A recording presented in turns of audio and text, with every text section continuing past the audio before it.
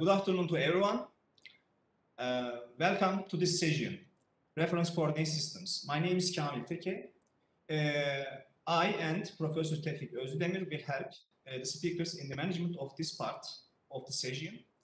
You would write your questions during the presentation to me or other convener, Professor Tevfik Özdemir, if you have any. Now, I am pleased to introduce our first invited speaker, Professor Robert Henkelman. I'd like to express my gratitude to him on behalf of all participants for accepting our invitation to give an oral presentation on geodetic aspects of International Celestial Reference Frame 3, ICRF3. Professor Robert Henkelman is the International Earth Rotation and Reference System Service Analysis Coordinator, IRS Analysis Coordinator. He is responsible for the long-term and internal consistency of the IRS reference frames and the other IRS combined products. Professor Henkelman is also the head of the VLBI group at Geoforschungszentrum Potsdam, Germany. His featured areas of expertise, among others, are the analysis of VLBI observations, Earth rotation, celestial reference frames, and the parameter combination of the space geodetic techniques. Okay, Professor Henkelman, please, the floor is yours. Yeah, you can start the meeting. Thank you very much for this kind introduction, Professor Teke, dear Kamil, dear participants. It's nice to be in front of Turkish National Geodetic Commission.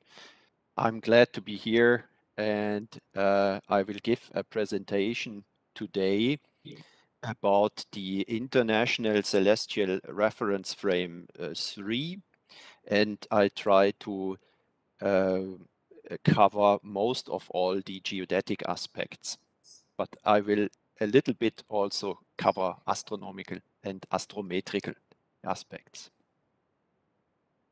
So I would like to start with this full slide here, which gives an overview of the various kinds of celestial reference frames and systems. So basically, I am discerning left-hand side, which are barycentered reference systems, from the right-hand side, which are geocentric reference systems. And here in the middle, we see the current conventional celestial reference system. This means that this is the reference systems where all other celestial reference systems refer to.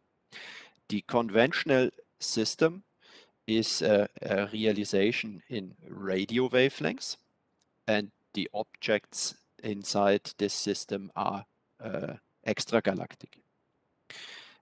For those of you who know about optical astronomy, we had in the past this area here, the so-called Fundamentalkatalog 5, FK5 system, which was defined on the J2000.0. This is a realization in optical wavelengths, and this was used to establish a reference direction of right ascension of a certain object, which was taken over for the first definition of the current CCRS. So other celestial reference systems that are well known are the system of ephemerides of planets and the moon. And this system shown here in this diagram is also referring its orientation with respect to the ICRS. And this is practically achieved through VLBI observations for the inner planets, for the rocky and metallic planets, and for the outer planets, gaseous and ice planets. There are optical observations in use. So this is the setup that we have for barycentric celestial reference systems. Barycenter, by the way, is the center of mass of the solar system. And then we have another class of celestial systems which are centered at the center of mass of Earth. And this group of system is the GCRS, geocentric celestial reference system. And these are, for example, applied for the modeling of Earth satellites. So where you have orbital parameters, longitude of the ascending node, argument of periapsis inclination, just to give some examples. So these satellite orbits are referring to the GCRS. And the ICRF3 that we are talking about today is a realization of this reference system here. So what is a celestial reference system? It is a physical reference system that is used to describe coordinates of a certain kind of celestial bodies. And out of the different possible celestial reference systems, the conventional celestial reference system is based on extragalactic objects. And all the other celestial reference systems somehow refer to this system and use it as a datum to fix external orientation. This conventional celestial reference system is unfortunately only quasi-inertial. This means that the inertiality of this reference system is not physically constrained, it's not a physical characteristic, but it is actually only approximated through mathematical condition equations. These condition equations are called no net rotation or NNR conditions. So the ICRS is kinematically non-rotating. Because of this, we see the following effect. As we realize reference axes based on different subsets of datum points, we can see the reference axis direction change a little bit at the level, a very small level of 10 or maybe 20 microarcseconds. So this is well below the millimeter if we define this angle opening on the Earth surface. So the technology to realize the conventional celestial reference system is very long baseline interferometry, short VLBI, and this is a long-standing technology. It has already been started in the 60s of the last century. So it is currently at full operational technology readiness level, and because of this technology VLBI, the conventional celestial reference system is at any time maintainable as long as VLBI observations are carried out. So in contrast, I would like to show you here in one slide another group of inertial reference systems that can be used to monitor, for example, Earth orientation. And these are local inertial reference systems. I am in particular talking about ring laser gyroscopes or quantum gyroscopes and comparable sensors. And these sensors have theoretically a big advantage because they realize dynamically non-rotating reference systems. So we do not have the quasi-inertiality here, but the true inertiality. And these sensors are very interesting for geophysics, for example. They are very suitable to show short-term variations of Earth rotation.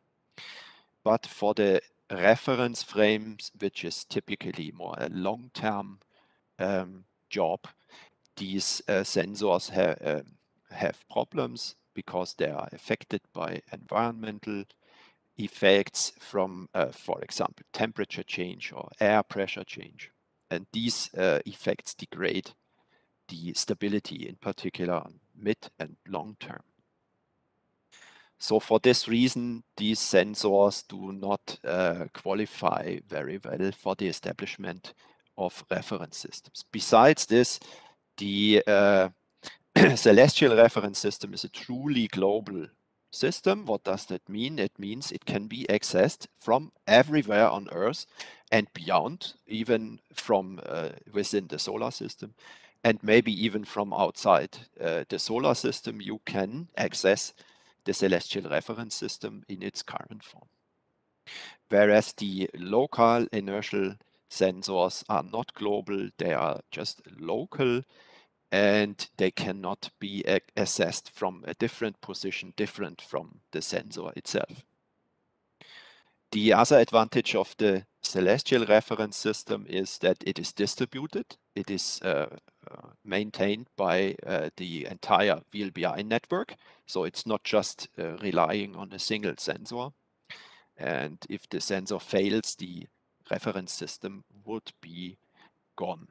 So here are two examples for these ring lasers in the Bavarian forest in East Germany. We have the geodetic observatory Wetzel, and in Wetzel a ring laser is operated. And another ring laser, which is called Romy, is operated in the vicinity of Munich, which is a three-dimensional ring laser. Here you see that this is this tetraeder geometry. But we are talking about celestial reference systems today. So before I look into the system, I would like to explain to you the coordinate system in the background of the ICRS. So the coordinate system is very simple. The positions of celestial objects in ICRS are all projected onto a celestial sphere. This is the spherical surface shown here in the sketch. So this means we are not considering distances with this reference system. We are only interested in spatial directions. So the coordinate system is a reduced spherical coordinates where the radius, the distance information is either neglected or projected, for example, on a unit sphere. Now the celestial coordinates used for each object are shown here in the sketch. So we have right ascension here. This is this angle alpha, which is counted between 0 and 24-hour angle. And we have delta, which is either above or below the reference plane here. And this is the angle called declination. And this is counted from the celestial south pole and up to the celestial north pole. So we, for each object, we just specify two coordinates, right ascension and declination. And it is very simple indeed to convert these reduced spherical coordinates to Cartesian coordinates. You just have to do some trigonometry. So this is the mathematical basis for the physical reference system, which is the International Celestial Reference System, ICRS. Now, the origin of this reference system is the center of mass of the entire solar system, abbreviated as SSB. And because of this and because of the involved dynamics of this point, the metric of this system is a barycentric metric, and the spatial dimensions included in the system are complying to barycentric coordinate time. These definitions are exactly written out in the IAU resolution B1.3 of the year 2000. Now, more interesting is the orientation of this system. So the principal plane, as introduced in the last slide, is now for this system associated with the true celestial equator. True celestial equator is the plane where the Earth is, so to say, rotating. So the Earth's equator is projected onto the celestial sphere, which delivers the celestial equator. And for the reference system, this is done for the reference epoch, which is J2000. So the exact models used to establish this system are the IAU 1976 and IAU 1980 precession notation models. So with that, we get the principal plane where declination is defined as 0. And on this plane, we require the origin of right ascension. It's the 0 point to start counting right ascension. And this is the equinox. The equinox is the ascending intersection of the ecliptical plane, which is shown here, and the equatorial plane. So this point is given through the dynamic in the solar system and the Earth's rotation. Now, this is the definition of ICRS, and ICRF3, the reference frame, is a realization of this system.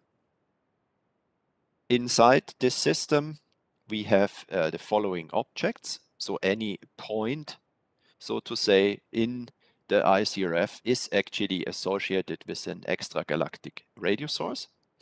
An extragalactic radio source is shown here in this figure. We have the innermost part of an galaxy. We are here at spatial scales of a tenth of a light year. So this is the absolute innermost center of a galaxy. Typically, galaxies have 100,000 light years diameter. So this is just the center of an active galaxy. And inside the center of active galaxies, we have supermassive black holes. Because of very strong physical motions and dynamics in the vicinity of the supermassive black hole, we see jet formations in both directions, orthogonal to the toral plane inside the galaxy. And within these jet regions, we have a magnetic field, helical magnetic field, that accelerate charged particles such as electrons and positrons. And after a while of acceleration, these charged particles cannot accept the acceleration in terms of kinetic energy anymore. So at this moment, they start to emit a non-thermal radiation typically associated with synchrotron process. And this moment and this place is called the shock region. So the points that we actually observe and have as objects in ICRF are the shock regions of jets of galactic cores within radio-loud active galaxies. Now, this is, of course, causing some problems. Extragalactic radio sources are not points. We cannot treat them as points without errors. So some of them have extensive structure. And furthermore, this structure can vary with time. On top of this, the shock region that we see here, that we are observing as the point, is also depending on the observing frequency. So typically we observe higher frequencies closer to the center of the galaxy, and lower frequencies are stratified away from the galaxy. So we have both time and frequency varying positions of objects in ICRF. So how is the structure relating to the astrometry? I have here a small movie embedded in my presentation, which shows the structure variation of a famous radio source over 17 years. The main component of the radio source is here in this yellowish color, and you can see that there's a side component in the jet direction, which is over time taking more or less emission or flux. And I'm comparing the coordinates of this object. Here we have right ascension, and here we have declination over time. And you can see, for example, that the right ascension has a small drift here, and here a small jump, and then again a small drift. And this pseudo motion is not a motion of the galaxy as such, but is a change of the structure of the object, where this additional peak here moves a bit away and becomes less and more effective.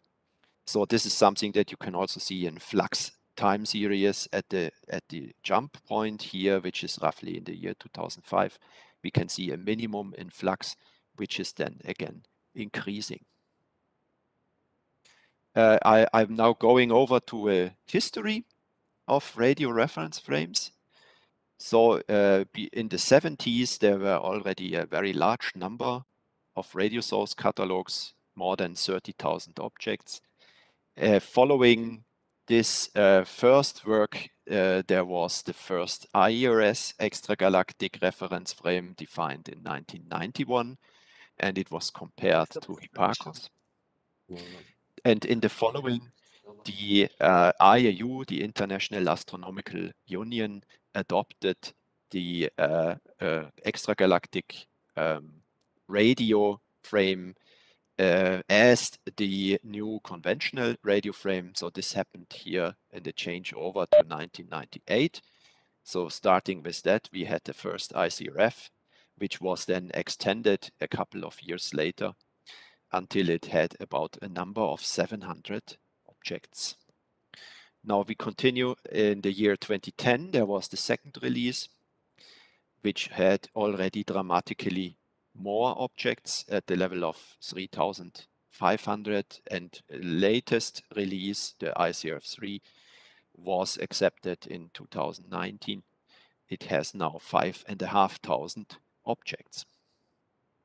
So how are these reference frames accepted by the community? Well, this is done in the following way. For ICF3, the product was obtained in a working group of International Astronomical Union, and the relevant scientific bodies, IAU and also IAG, accept this product as a conventional frame by resolutions. So there was an IAU resolution accepted and an IAG resolution accepted. So it's a democratic process, we can say. The astronomers and the geodesists vote in favor or against these products. Within the ICRF3, we have 3 different data sets. So first of all, we have a lot of observations in classical NASA frequencies. This is S and X band. Frequencies are shown here at the level of more than 13 million observations. But on top of the SX, we also have a part of the catalog in K band, and we have another fraction of the catalog in Ka and X band, which are less observations. As you can see, K band is just 500,000 and the KAX is just 70,000 observations. And these products started in the later years, whereas the classical VLBI starts already at the end of the 70s here, considered for ICF3. How are the defining sources selected for ICF3? Well, this time the approach was in the following. Celestial sphere was divided into equal areas, exactly 324 parcels. And on top of this, for each parcel, an astrometric quality check was done for all the sources in a certain grid, so to say. And then these sources were listed according to their structure, so the least structure, the best.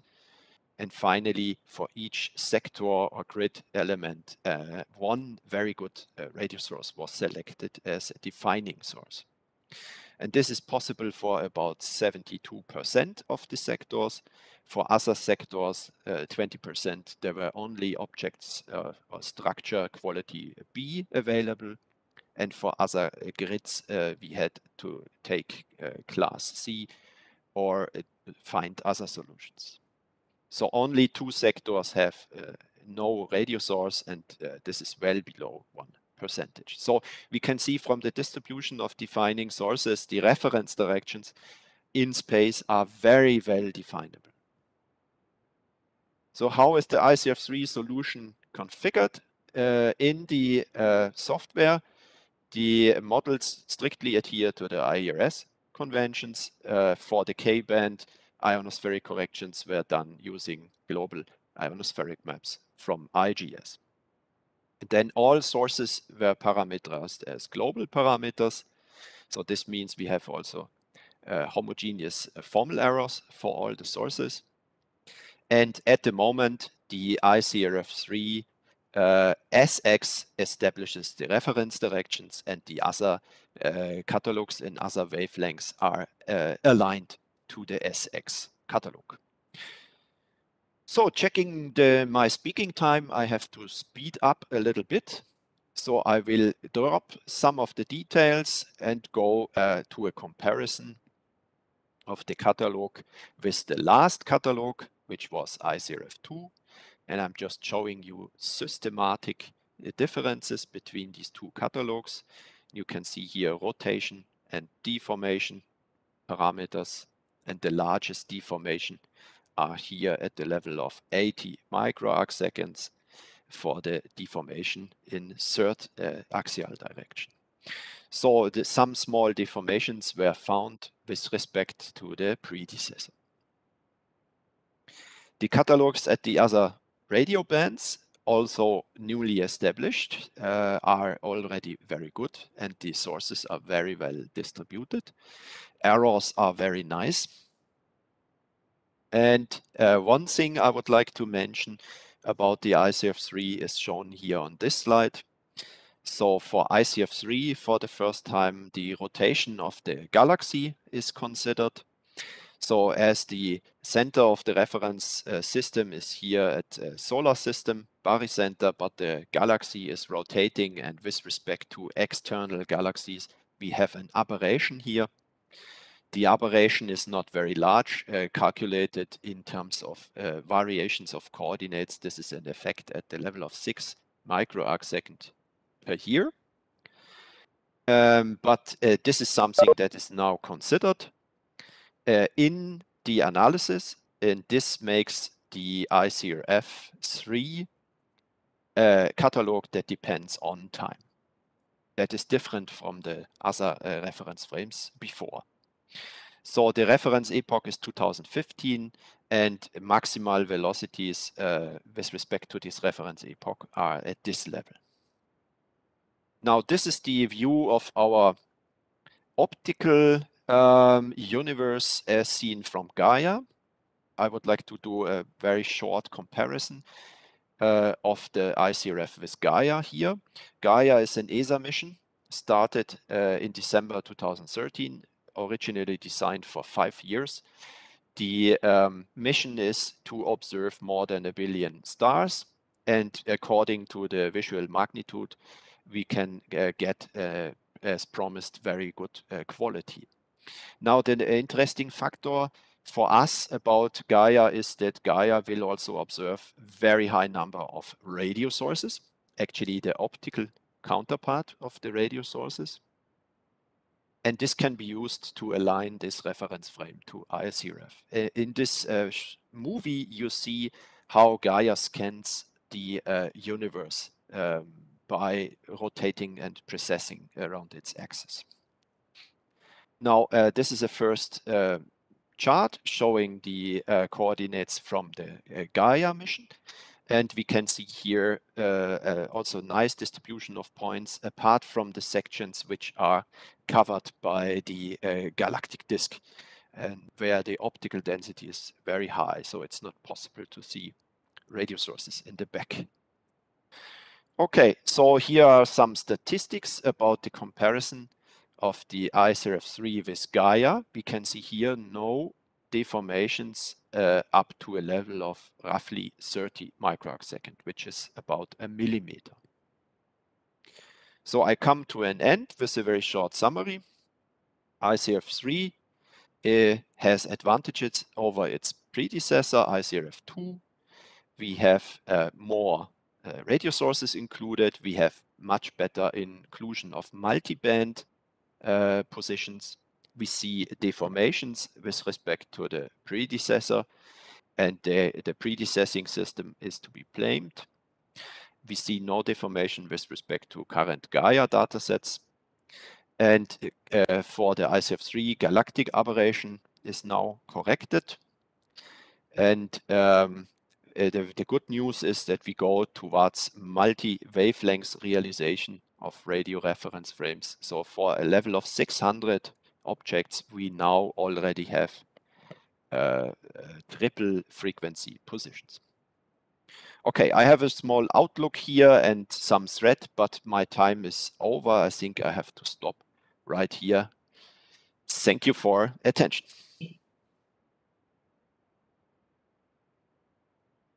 Professor Henkelmann, thank you for this very impressive and informative presentation.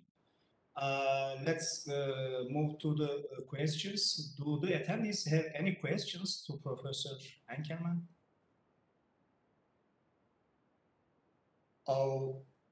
If not just now, I do have a few, if you... Of course. Professor. My first question would be, okay, Gaia is an optical astrometry technique, astronomy technique, and whereby is using radio wavelengths. Would it be possible to combine these two techniques with each other? For the next realization of ICRF, what would you envisage about this issue? So I think it's an interesting question. In principle, yes, you could combine, but we have to discuss whether this makes sense on a physical point of view. And the physical dimension is whether the optical center of emission coincides with the radio wavelengths center of emission. And this is obviously not the case. So in Gaia, you see optical counterpart of the galaxy. Whereas in the radio wavelengths, you see, as I described in one of my slides, you see this shock region inside the jet, which is not necessarily optically active. For this reason, if you compare positions from Gaia and from ICRF, you can see significant angular differences. If you have models for each object that describe these differences, like let's say a tie vector expressed in right ascension and declination. And you can also exclude the temporal variations of this or model it appropriately. In this case, you could apply a tie, and then you could actually combine these two positions. So technically it's possible. Physically, you have to use some sort of ties for that. I have one more.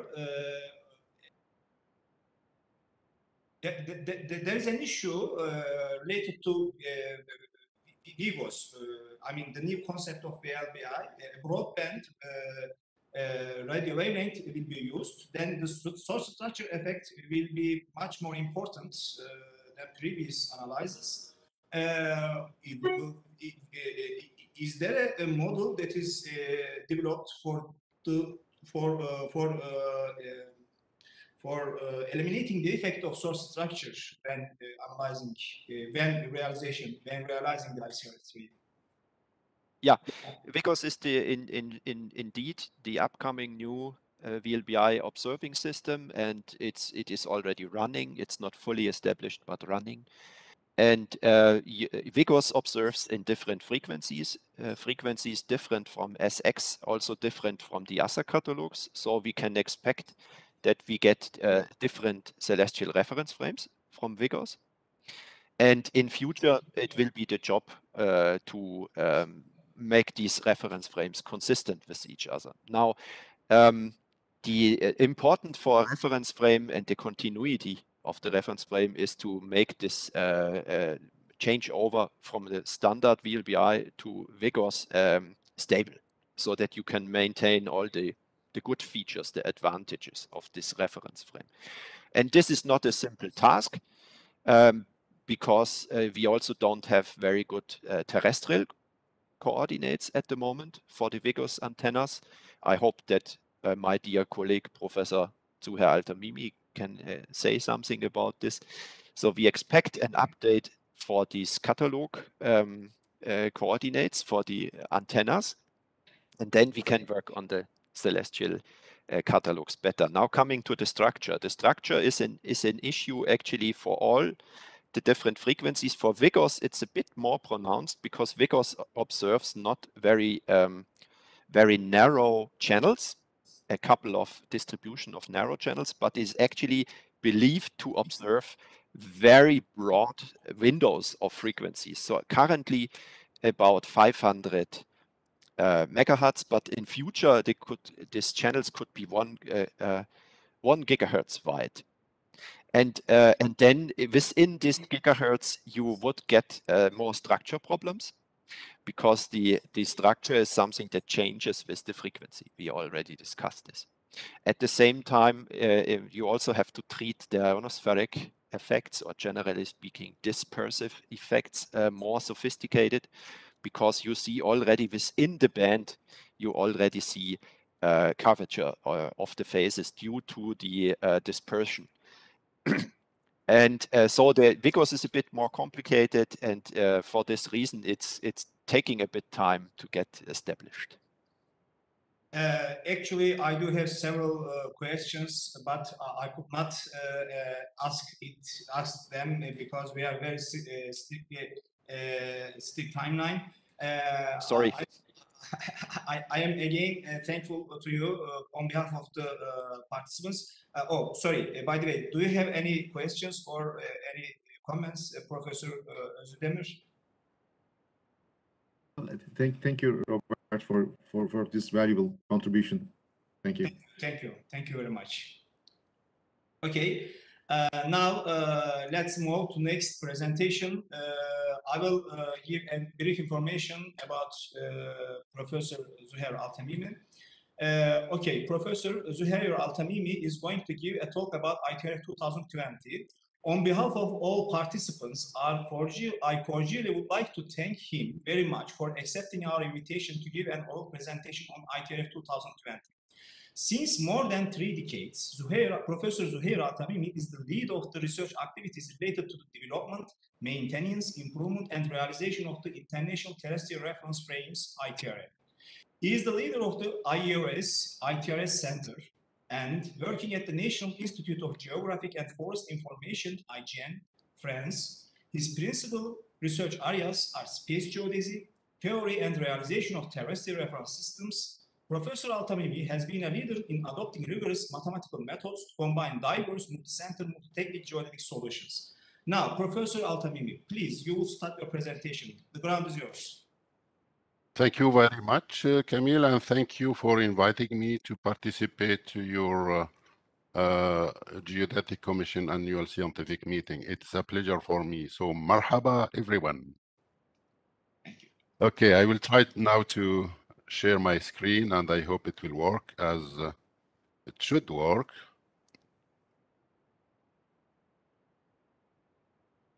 Okay, is that enough? Yeah, it's sure. Okay. As you said, my presentation will be about the ITRF 2020. We are still working on that. And the focus of the presentation will be about how we enhance the modeling of non-linear station motions. And I want to acknowledge the contribution of my co-authors who are on the screen, as you see here. So this is the outline of my presentation. I will first of all start by something related to the reference frame concept and why do we need a reference frame.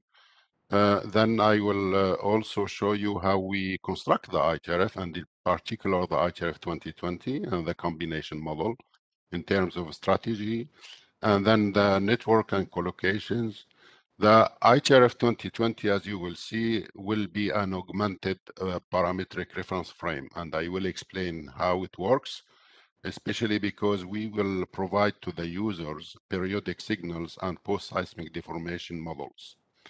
I will touch a little bit on the scale of the ITRF 2020, and you will understand why I am talking about the scale of ITRF 2020. And I will show you some preliminary results, and we are at the point to actually deliver a preliminary solution called ITRF 2020P, preliminary solution, and we will submit that to the IAG services to evaluate that solution, and the final solution will hopefully be available beginning next year. Now, just to Okay, sorry. Just to try to recall, why do we need a reference system and a reference frame? And in here, in this schema, you can see all the scientific applications that need a terrestrial reference frame. And in the bottom you see the magic numbers that we need the IHRF in terms of its parameters. I mean the origin, the scale, the orientation, to be accurate at the level of 1 millimeter and stable at 0.1 millimeter per year. So these are the scientific applications. You can read on the slide all what these applications are. But one point is that it is important also is the operational geodesy application.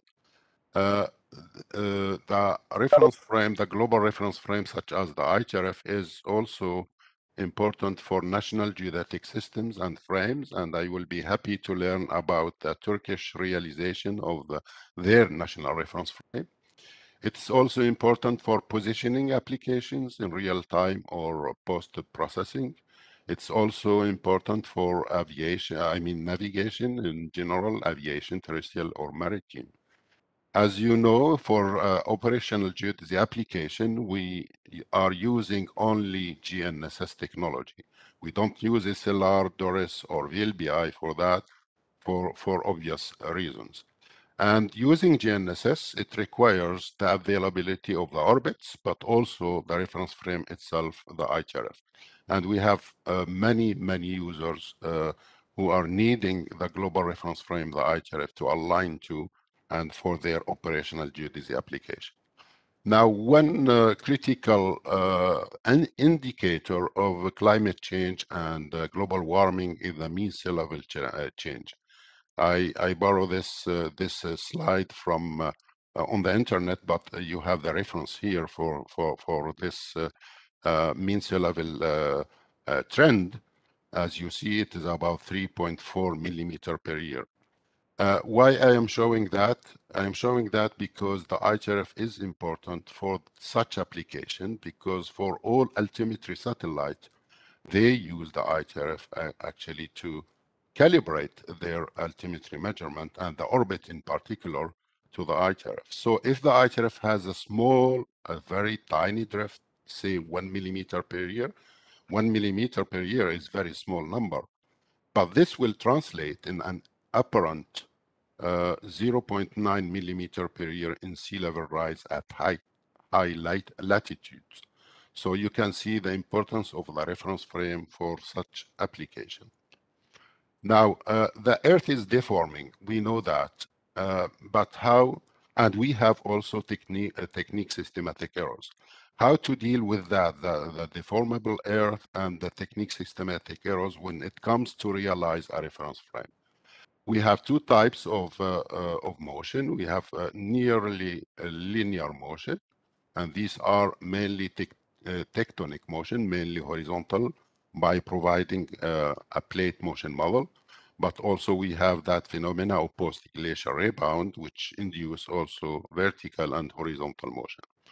And we have a variety of non-linear motion, loading deformation, for instance, co- and post-seismic deformation, porothermal elastic deformations. We have also transient volcano eruptions, etc., etc.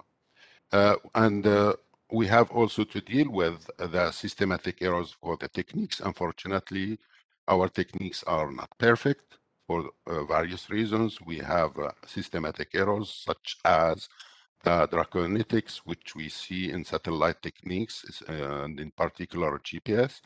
We have monument instability, the thermal deformation, and gravitational deformation. Now, how we can represent a reference frame, taking into account that the fact that the Earth is deforming. We have actually two modes of representations for the reference frame. The first one is what we call the long-term linear frame, where you have mean station positions at a reference epoch and station velocities. This is the indispensable basis for science and operational geodesy application. And that's what we call the regularized positions, which means with piecewise linear function. And if I say piecewise linear function, as you will see, we will see that we have discontinuities in the time series provided by the four space geodetic techniques that we need to deal with. The second category of reference frame representations, that's what I call non-linear reference frame. And here you have two types. The first one is an augmented parametric reference frame. It means that you take the secular frame, the first one, the linear one, and add non-linear parametric functions. And that is the case of ITRF 2020. So in addition to the station positions and velocities, you will have parametric functions for the post-seismic deformation, but also for the seasonal signals. I will come back to that later. Now, the second type of non-linear reference frame is what we call non-parametric reference frame, which means that we can establish a time series of quasi-instantaneous reference frame, which with, for instance, daily or weekly representations. And all the non-linear motion will be embedded in the time series of such realization. But this type of reference frame will still rely on the IHRF for at least the orientation definition. And all the above, all type of reference frame representation will be dependent on technique systematic errors, not dependent or actually suffer from technique systematic errors. And the big question is how to separate the technique systematic errors from the physical or geophysical phenomena that change the shape of the Earth system. Now, the IHRF 2020 construction, here in the left, you have the input. We have time series, DORIS, and SLR are given at a weekly basis. And we have the GNSS IGS contribution, which is at the daily contribution.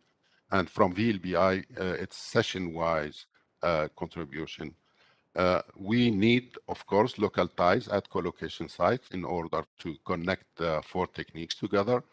And in addition to that, we have to add additional constraints at collocation site to equate velocities and to equate seasonal signals. Because in the IHRF 2020, we will stack these time series all together.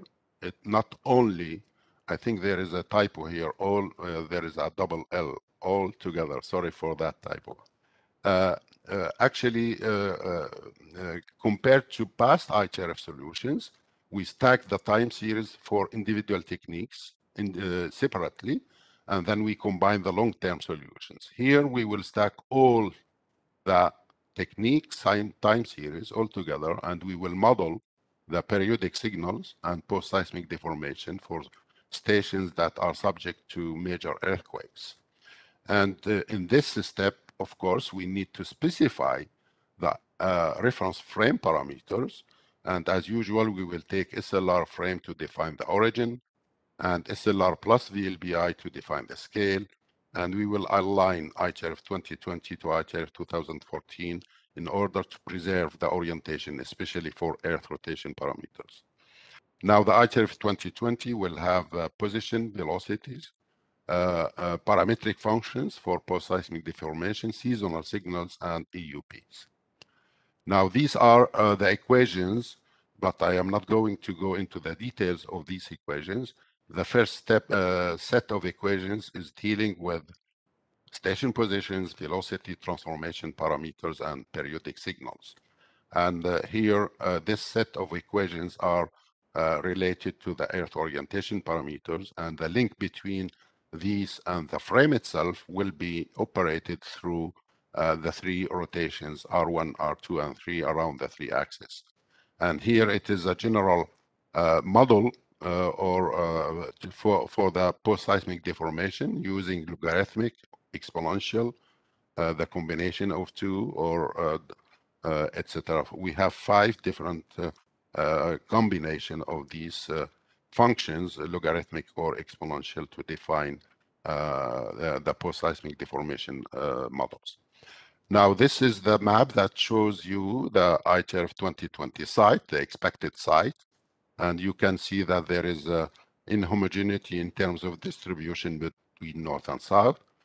we have 1,200. We will have more 1,200 sites with 1,800 stations, and we will have more than 3,000 discontinuities. And this is really a big issue, especially for GNSS sites where we have about 3,000 discontinuities. Just to give you an example, for Ankara in your country, we have this station with about 10 discontinuities. Only one of these discontinuities is related to earthquake. The others are due to antenna change and also some strange behavior of that station where we have some kind of non-linearity at some time of that station. Now, the IHRF 2020 will be an augmented parametric reference frame, as I said before, because we will provide to the users that quantity, which we call the post-seismic deformation. We will provide the models so that the users can calculate that delta X PSD in order to get their instantaneous position, let's say at the trajectory of that station, which is not linear after the earthquake. We will also provide the seasonal signals, which are expressed in the center of mass of SLR frame. We see discrepancies at some collocation site between techniques at the annual signal. Now, this is a periodogram of the IGS Repro 3 contribution to IHRF 2020. It is actually the cumulative residuals of all stations, where we estimated 10 frequencies, the annual, semi-annual, and 8 GPS draconetics. And this is a very a huge computation because it takes about 2 weeks to finish. Because we have about 300 stations if we count all the discontinuities in the station time series. So you have the annual, semi-annual, and 8 draconetics, and you have 3 colors. The green is for the up component, the orange for the north component, and the magenta for the east component. And you see that we have two. The dark color is when you remove the periodic terms. Otherwise, you will have peaks like these in the 3 components. So we can see that we reduce dramatically not only the annual and semi-annual, but also the draconetics. And this will help actually improving the estimate of the annual, semi-annual signals because we want to provide them to the users and express them in the center of mass of the SLR frame. Now, I said that we will have, there are sites where we have discrepancies. This site is Nyalsund in Svalbard, and I am showing the annual frequency residuals, which means that after fitting for the annual and semi-annual for all the techniques, you can take the time series of the residuals and you fit an amplitude and phase to see how they do agree together. Here, the GNSS is in red, and in green, you have the VLBI estimate. And you see that in the up component, we have actually a discrepancy up to 1 millimeter in the amplitude. And it's out of phase compared to GNSS, for instance. So how to deal with this? We will reduce the sigma that impose the equality of these seasonal signals.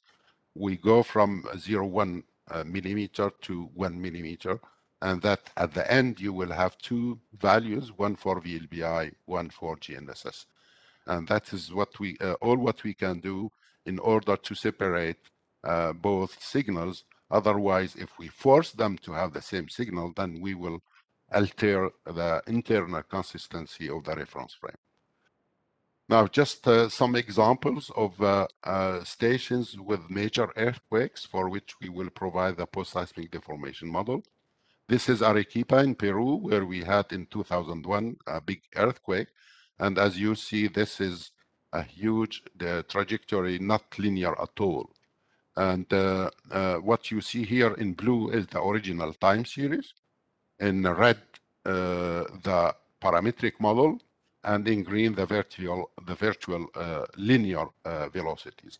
And this is for Tsukuba in Japan, where after 2010, the major earthquake there, we have, of course, non-linear behavior. Now, the first one was with the seasonal signals, and here when we remove the seasonal signals. Now I am showing here for Tsukuba the GNSS station and the VLBI one.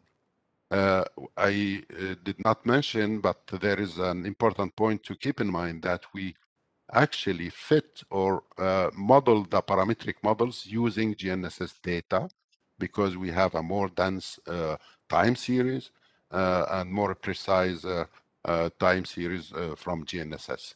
And then we, at collocation site where we have major earthquakes like this one, the nearby station, the VLBI one, we actually use the GNSS fitted models for these PSD models to the VLBI data. And you can see that the model that we estimated using GNSS data matches very nicely the VLBI time series. And we check that for all collocation sites where we have major earthquakes.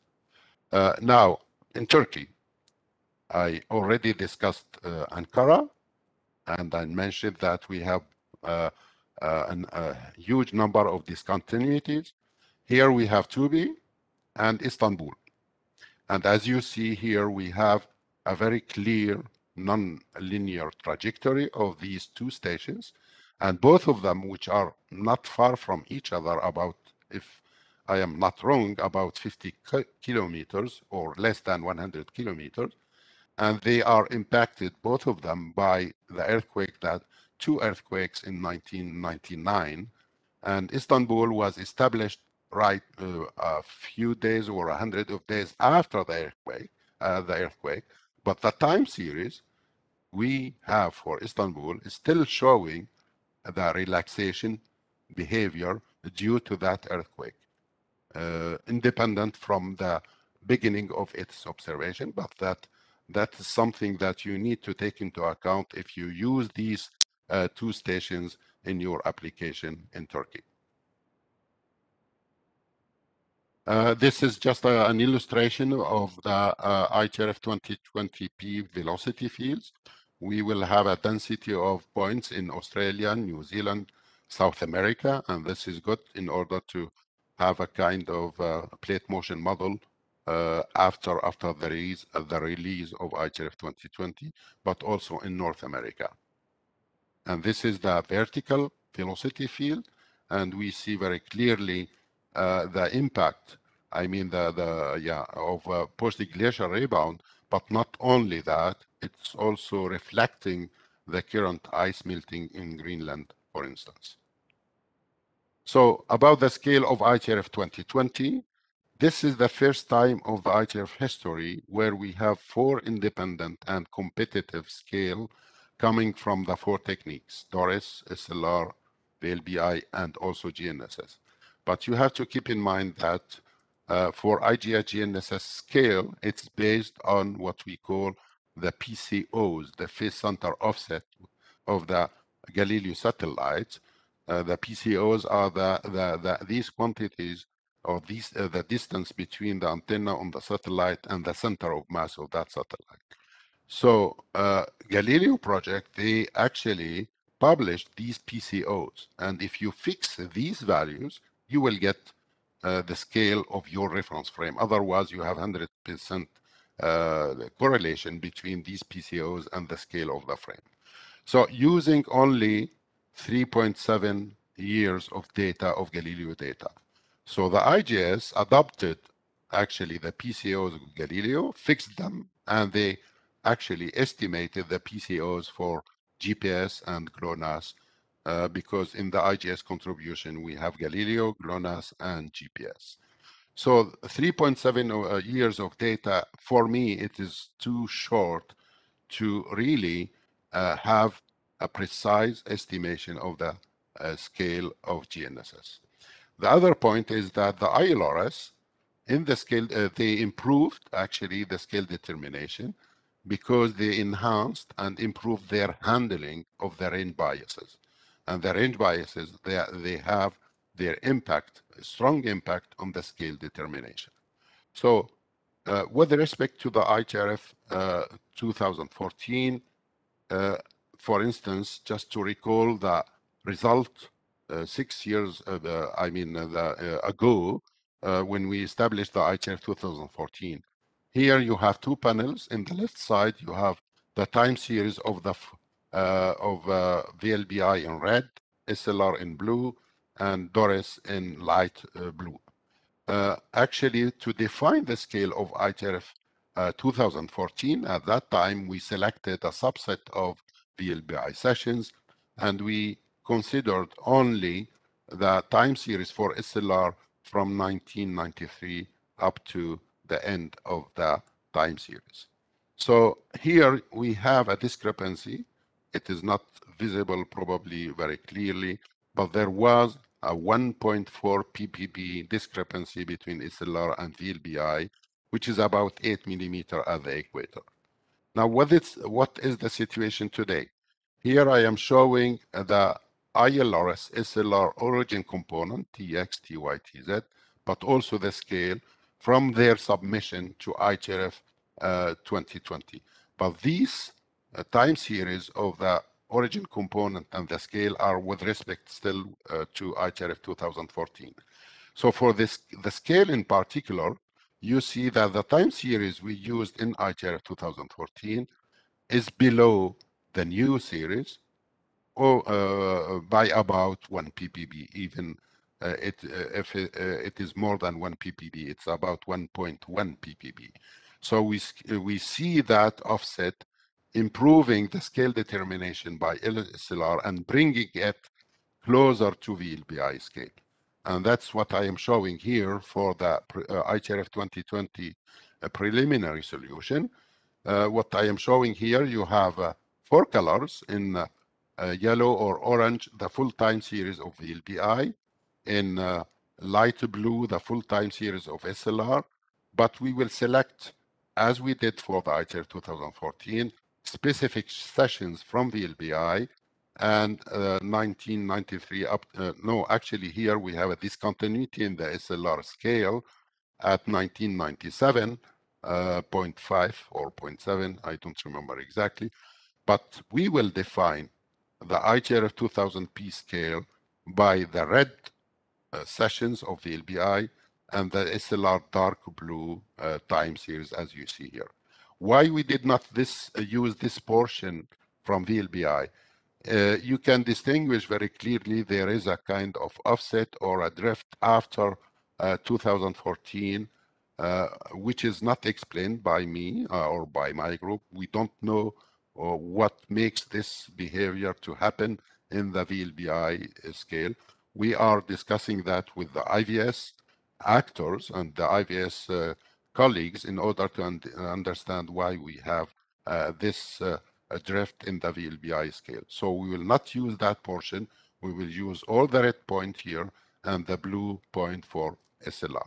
So the agreement, and that is the bottom line of this choice, the agreement between SLR and VLBI is now at the level of 0. ppb, which means 1.4 millimeter instead of having about 8 millimeter at the time of the IHRF 2014.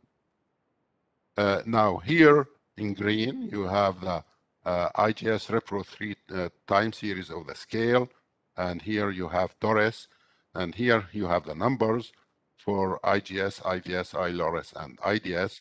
So again, the agreement is fantastic between VLBI and SLR, but we will still have about 0.6 ppb for IGS, the green time series here, and for DORIS about 1.3 ppb, with a kind of significant drift for both of them for IGS and IDS, but we have about 0 drift between VLBI and SLR. And this is a tremendous, a huge improvement compared to IHRF 2014. Now, I don't want to take too much time. I am coming to the conclusion. The IHRF 2020 will be an augmented parametric reference frame. As I said, the expected scale, we will see when we deliver the final IHRF 2020 solution beginning next year. But we are very close to have a very good agreement at the level of 1.4 millimeter compared to 8 millimeter in IHRF 2014. So the IHRF 2020 scale will be determined using inner internal constraint, using this period of time for SLR and selected sessions up to 2014.04 for VLBI. And the preliminary solution, as I said in the beginning of this presentation, will be ready very soon and will be submitted to the techniques for evaluation. I wanted to save time, but I am happy to answer questions if there are questions. Thank you very much. Thank you very much, Professor, for this informative and very interesting presentation. Yes, as you said, do the attendees have any questions? There's a question by Ali Sankurt. I may read it. Thank you very much for the presentation. He says, in ITRF 14, you provided PSD models for stations that were exposed to major earthquakes. In ITRF 2020, do you think these parameters will change for the earthquake sites already given for ITRF 2014? For some sites, they will not change too much, like for Arequipa, for instance. But these will be improved parametric functions just because we will have more than 5 years of more data. So you can imagine that you will improve the fit, you will improve these parametric models. But there will be some changes there between ITRF 2014 and ITRF 2020 for these stations. Yeah. There is a second question from him. How long time series do you need to estimate the post-seismic deformation parameters? Oh, the time series, you need at least, in my opinion, you need at least 3 years. It's the same way as for a normal station where you don't have any earthquake or etc. You need at least 3 years of continuous observation to have to be able to estimate reliable velocities. So for the PSD parametric models, you need about 3 years of data. There is another question from Mehmet Emin Ayhan. Non-periodic seasonal components and undocumented change points in time series are studied or not? Yeah, we will, as I said, we will provide the annual and semi-annual signals for all the stations.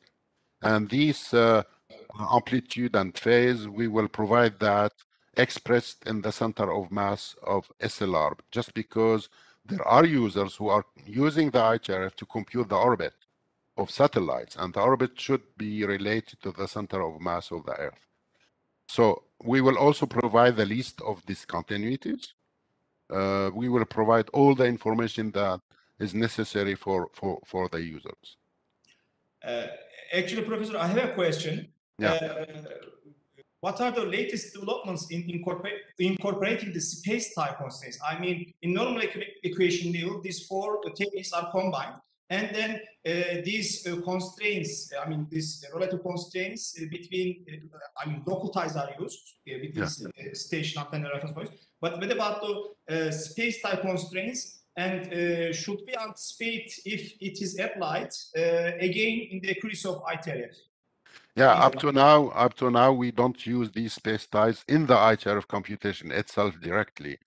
But those who are analyzing the observation at the observation level, they have the opportunity, for instance, for satellite to use both GNSS and SLR and also DORIS. So there are satellites where you have the 3 types of observations.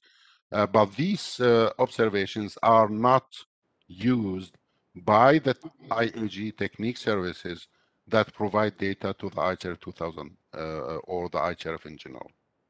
I have one comment about the scatter plot of the scales. I mean, this inter-technique, that is the technique specific scale scatter plot that you show. For instance, for the case of VLBI, sometimes in the sessions of VLBI, we have not that much, a few stations that are participating. At this type of sessions, we should observe low elevation angles. And in low elevation angles, we have the troposphere delays unreduced in the object-minded computing vector. And I would guess, but I'm not sure, I may be totally wrong. Should it be possible that because of this correlation between troposphere delays and station coordinates, these troposphere delays in the parameter estimation stage would propagate to the station coordinates? This would somehow cause a kind of error, and these would at the end cause a bias in the scale. I'm not sure. I may be totally wrong, but do you think that it is possible or not? Okay, to be honest with you, I am not expert in VLBI analysis, but what we do for the IHRF, we exclude all those sessions where you have a small number of stations with regional coverage. So we will use only the red sessions where you have more or less large coverage and more than 6 stations actually. We will exclude the others because the scale determination is very weak. Then this brings us to the next presentation. Thank you so much, Professor. Thank you. Thank you. And the next presentation will be given by Professor Henkelman, and he will explain and talk about Earth orientation parameters. Please, Robert, the floor is yours. Yeah, hello again. It's still a pleasure and an honor to present here. My second presentation is on Earth orientation, and I hope very much that I can stick to the 25 minutes timing this time. I have a second chance, so to say. Yeah, Earth's orientation parameters. There is really an interesting but also important data set for science as well as for society. And I would like to demonstrate this in my presentation. So I start again with an overview slide. So in my last presentation, I have introduced the barycentric celestial reference system to you. And just a minute ago, our dear colleague Zuher Altamimi presented the details about the geocentric terrestrial system. In my presentation, I also shortly covered the geocentric celestial system. And as we look on the geocentric reference systems, we have two kinds of geocentric celestial system. We have one system that establishes reference directions with respect to objects in space, and this is the celestial one. And then we have the terrestrial one, which establishes reference directions attached to the Earth's crust. And the difference between these two systems in terms of a transformation is Earth orientation. So in this presentation, I am only talking about Earth orientation. Earth orientation from a mathematical point of view, and some details on how it is realized. So we talk about three-dimensional spatial vectors, here indicated with X and an arrow on top. And these vectors, as we know, as geodesists, can refer to different reference systems. For example, such a 3-vector can refer to ITRS. At the same time, the same vector can refer to GCRS, of course, with slightly different coordinates. Now, if you want to rotate one and the same vector, referring to ITRS, GCRS, respectively, to each other, you have to apply Earth orientation. And Earth orientation is now the series of rotations that you see here in the middle. These dots are nothing else than simple matrix multiplication operators, and in each of these symbols here we have rotation matrices involved. A rotation matrix, as you know, is an orthogonal 3×3 matrix, and these rotational matrices on top depend on time. So W, R, and Q, this is actually what Earth orientation is doing mathematically. And each of this rotation matrix transforms the reference system stepwise, so to say. The first matrix W is actually considering the polar motion part of Earth's rotation. It transforms ITRS into an intermediate terrestrial system. If you now account for the Earth's rotation, which is the matrix R, you arrive at the celestial intermediate reference system. And if you finally apply nutations and precession, which are all together in this matrix Q, you are finally in GCRS. So in principle, because we have three-dimensional vectors here, in generally speaking, describing the difference in orientation of two three-dimensional vectors just requires three angles minimally. That could be Eulerian or Cardanian angles.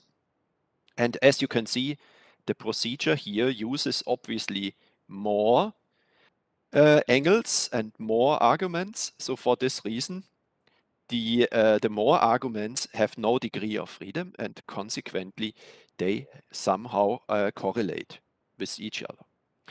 Now, of course, we cannot estimate fully correlated parameters. For this reason, we have to decorrelate the parameters. How can we do that, or how is it done in the case of the Earth orientation? A frequency-dependent separation scheme is applied. The frequency-dependent scheme distinguishes which parts of Earth's rotation appear in this matrix and what parts of Earth's rotation appear in that matrix here. And the difference, as you can see, is per definition as follows. The terrestrial, so to say, wobbles, terrestrial effects are the ones that are considered with high frequency. So all the effects have here periods that are shorter or equal to 2 days. Whereas on the celestial side, exactly the other effects are considered, all the effects that are above 2 days. So these can be seen as low frequency effects. Now, just to demonstrate you a little bit with some sketches, I would like first to introduce the polar motion procedure. This is the matrix W. It's a time-dependent rotational matrix. And as you can see, we are referring the conventional pole of the ITRS at its epoch, which is shown here with this dashed line, to the intermediate pole at a certain date. The date is indicated with the quantity t here. And we can achieve this, the difference between this direction and that direction, by multiplying rotation matrices using polar motion components in x and y direction. Now the other part of the Earth's rotation is the one with respect to space. Here we can start our discussion with the Earth's body in its orbit. So we have the ecliptical plane here. This direction points to the center of mass of the solar system. And the vector that is normal to this ecliptic plane is the pole of the ecliptic. As we know, the Earth precesses and also wobbles around the pole of the ecliptic with its axis, with its rotation axis normal to the equator. So we have here at some position the pole, conventional pole at the catalog epoch, for example ICF3 epoch. and this is the GCRS pole, and later or earlier this pole is at a different position as seen in space, so this pole would be the intermediate pole at the date again is expressed in the time quantity t.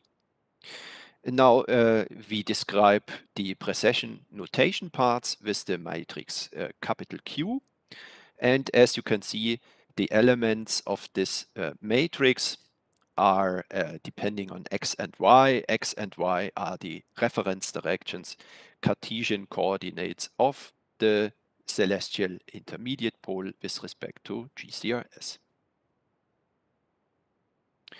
Now in between, when we compare the intermediate reference systems, terrestrial and celestial reference systems, we can realize the Earth rotation as such, and the Earth rotation in this definition happens at the intermediate pole equator. The intermediate pole equator we now express with a single rotation, just one rotation around the z-axis if you want. We require the knowledge of the Earth rotation angle. The Earth rotation angle is nothing else than the distance on the equator of the celestial origin to the terrestrial origin.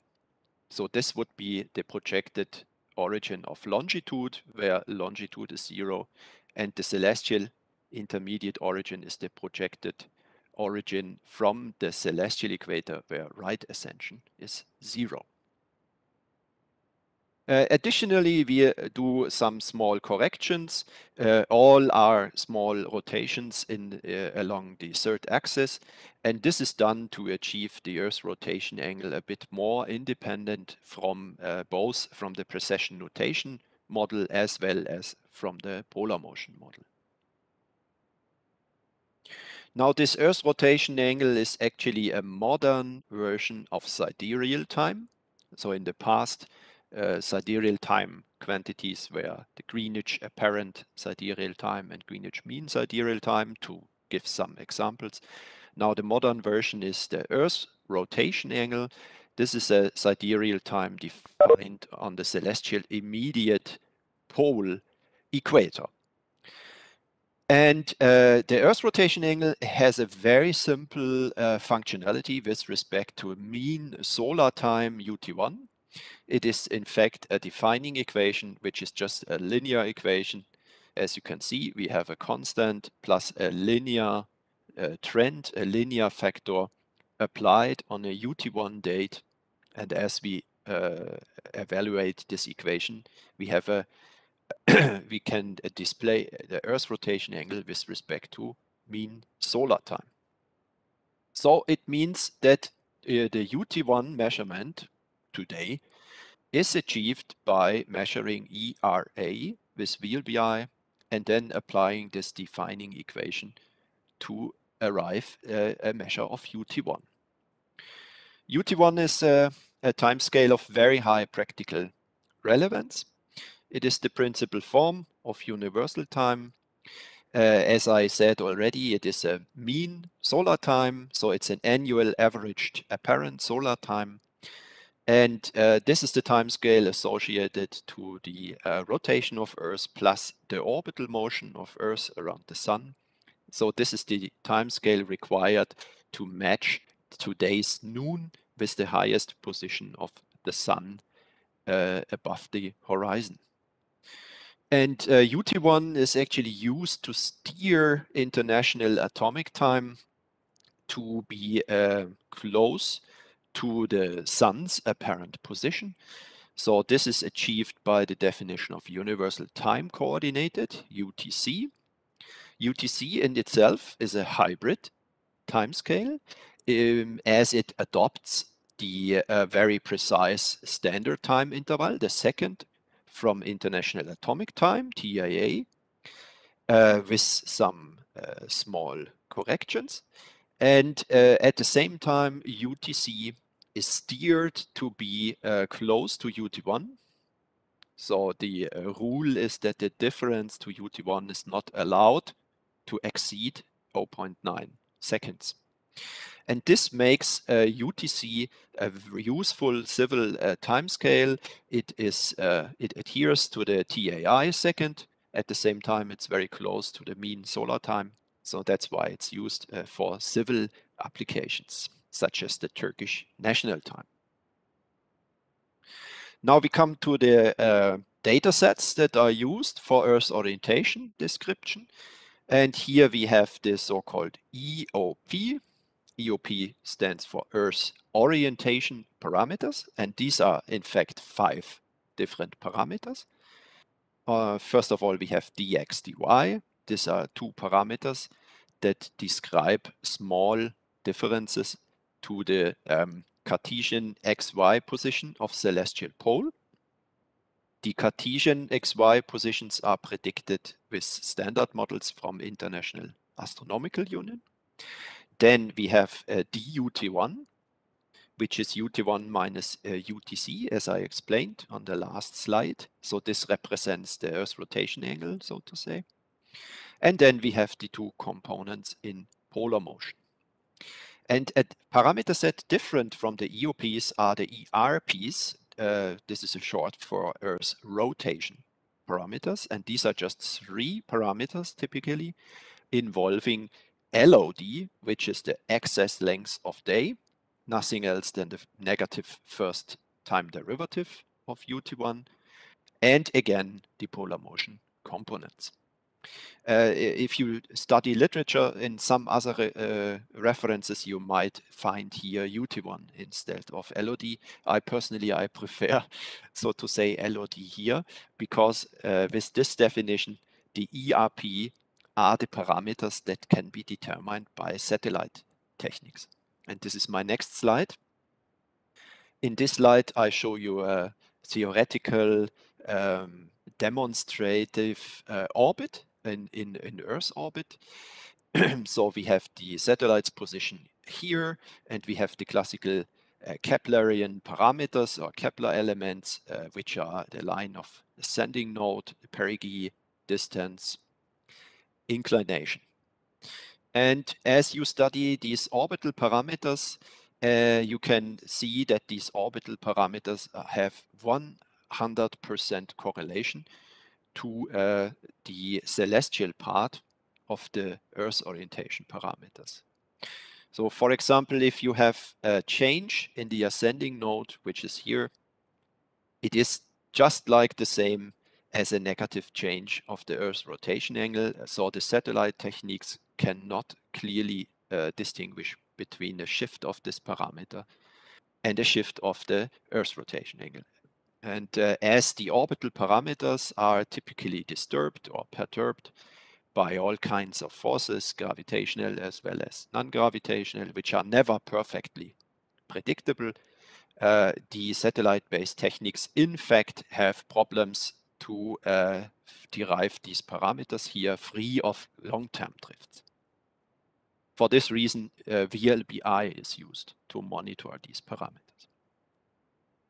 Now we have a nice overview slide here for all the space geodetic techniques that are currently used for the computation of ITRF.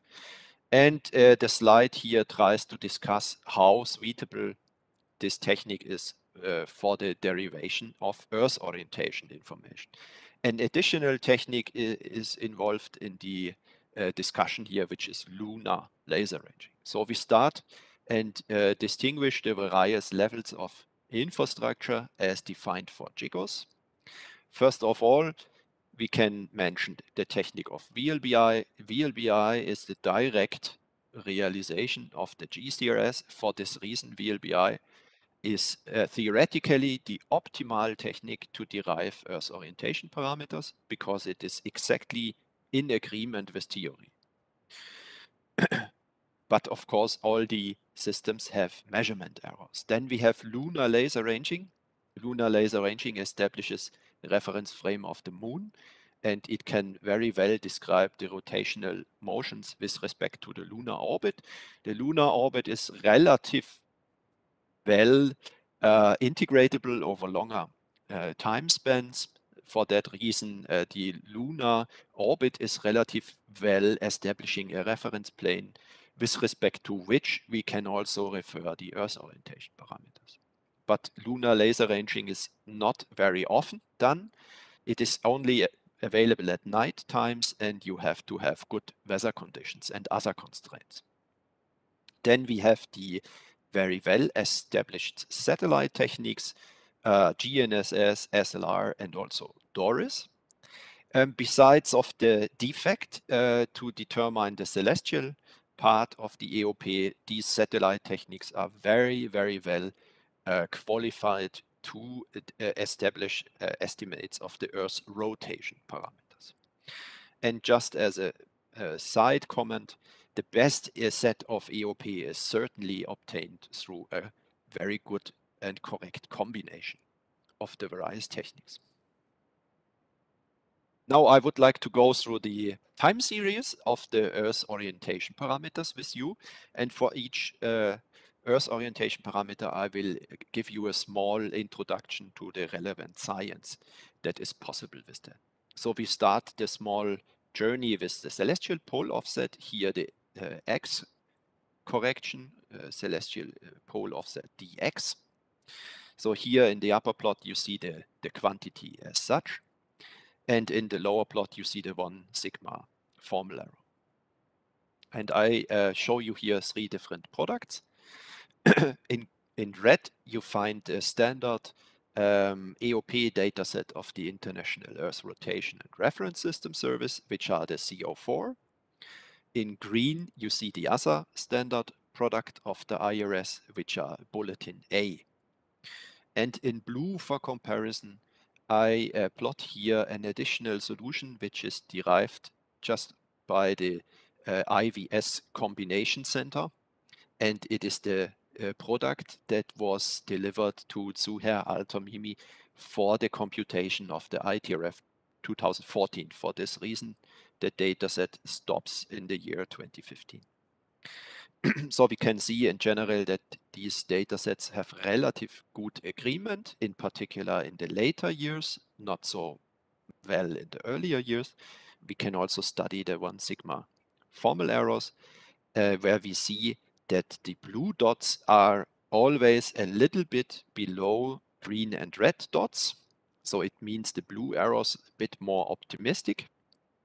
And this is probably an indicator why consistent long-term stable EOPs might provide better repeatabilities than, for example, Bulletin A. Now the other parameter for the celestial pole is just the in Y direction provides an identical picture. So there's no more comment from my side. I would like to go into the discussion of the signal that we see in here.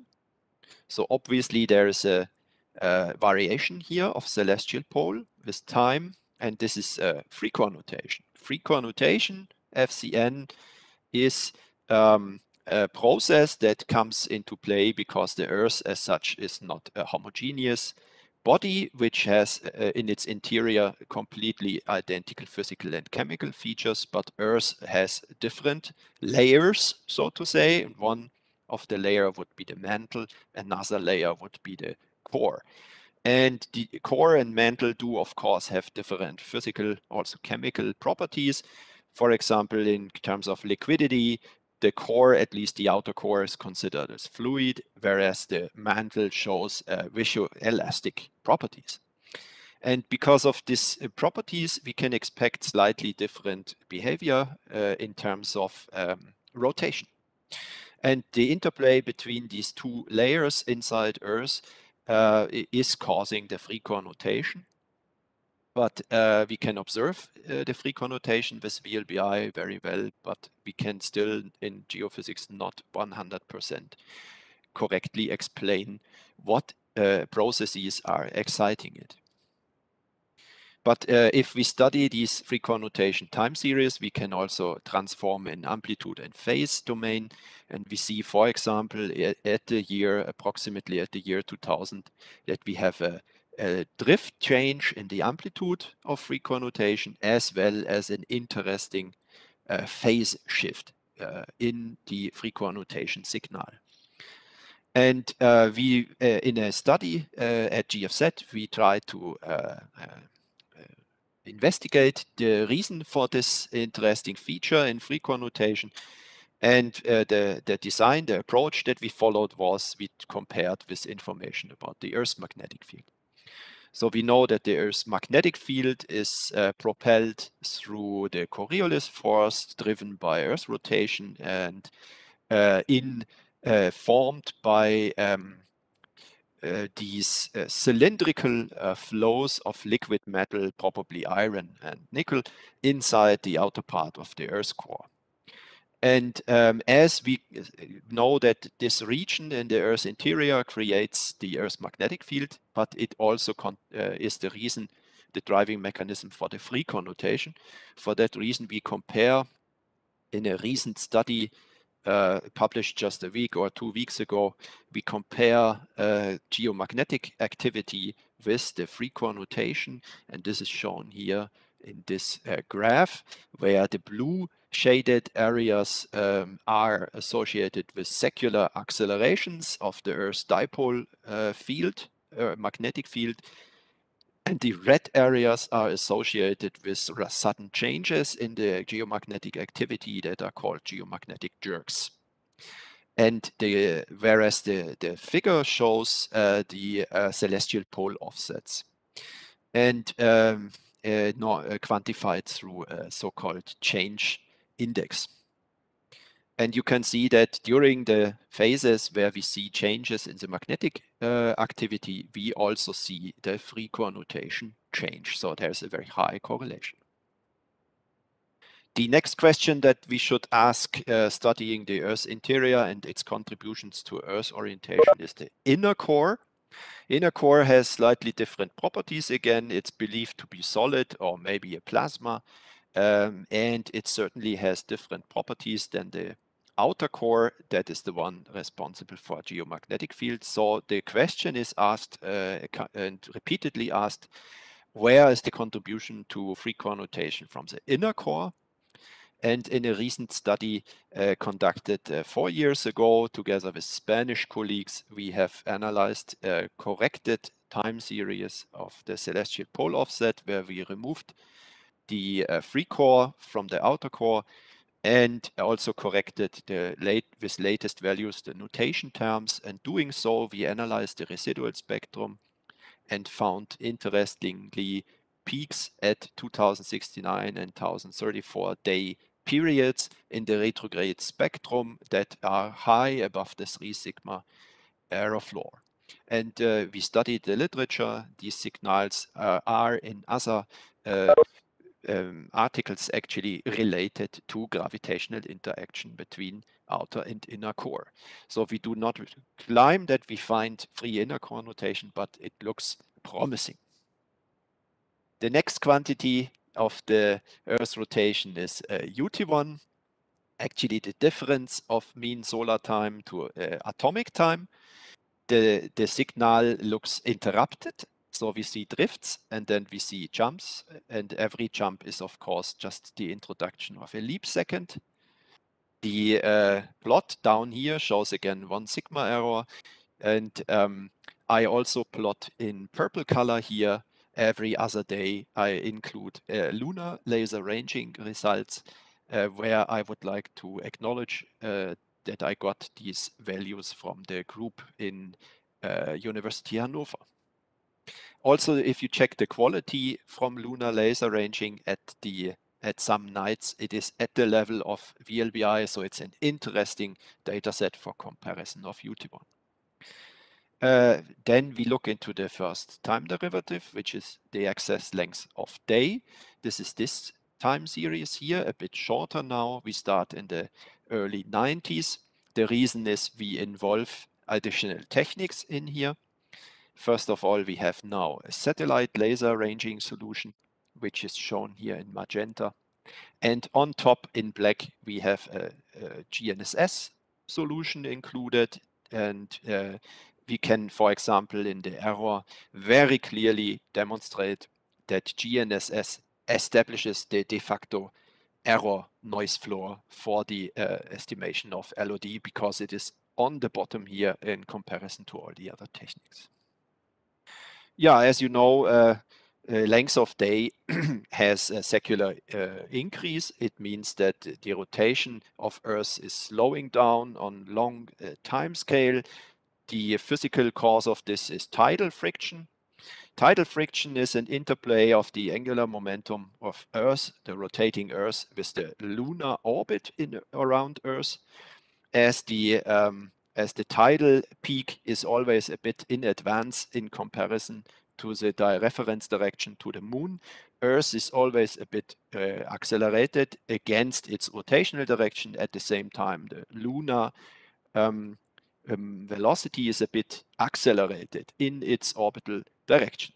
So this mutual interchange of angular momentum leads to a slightly higher velocity of moon if you have an orbiting system where you increase velocity of the orbiter, you get a larger distance. And this distance is what we can measure, for example, with lunar laser ranging. And the value from lunar laser ranging is at the level of 4 centimeters per year. So the Earth's orbit is increasing. And when we study long-term information, such as using fossil repositories, which allow to go back millions of years from now, we can see that this is an effect that accumulates to quite a number of seconds over time. Now we go to the next set of parameters, which are the polar motion. Polar motion has an X and a Y component. And here we can also include the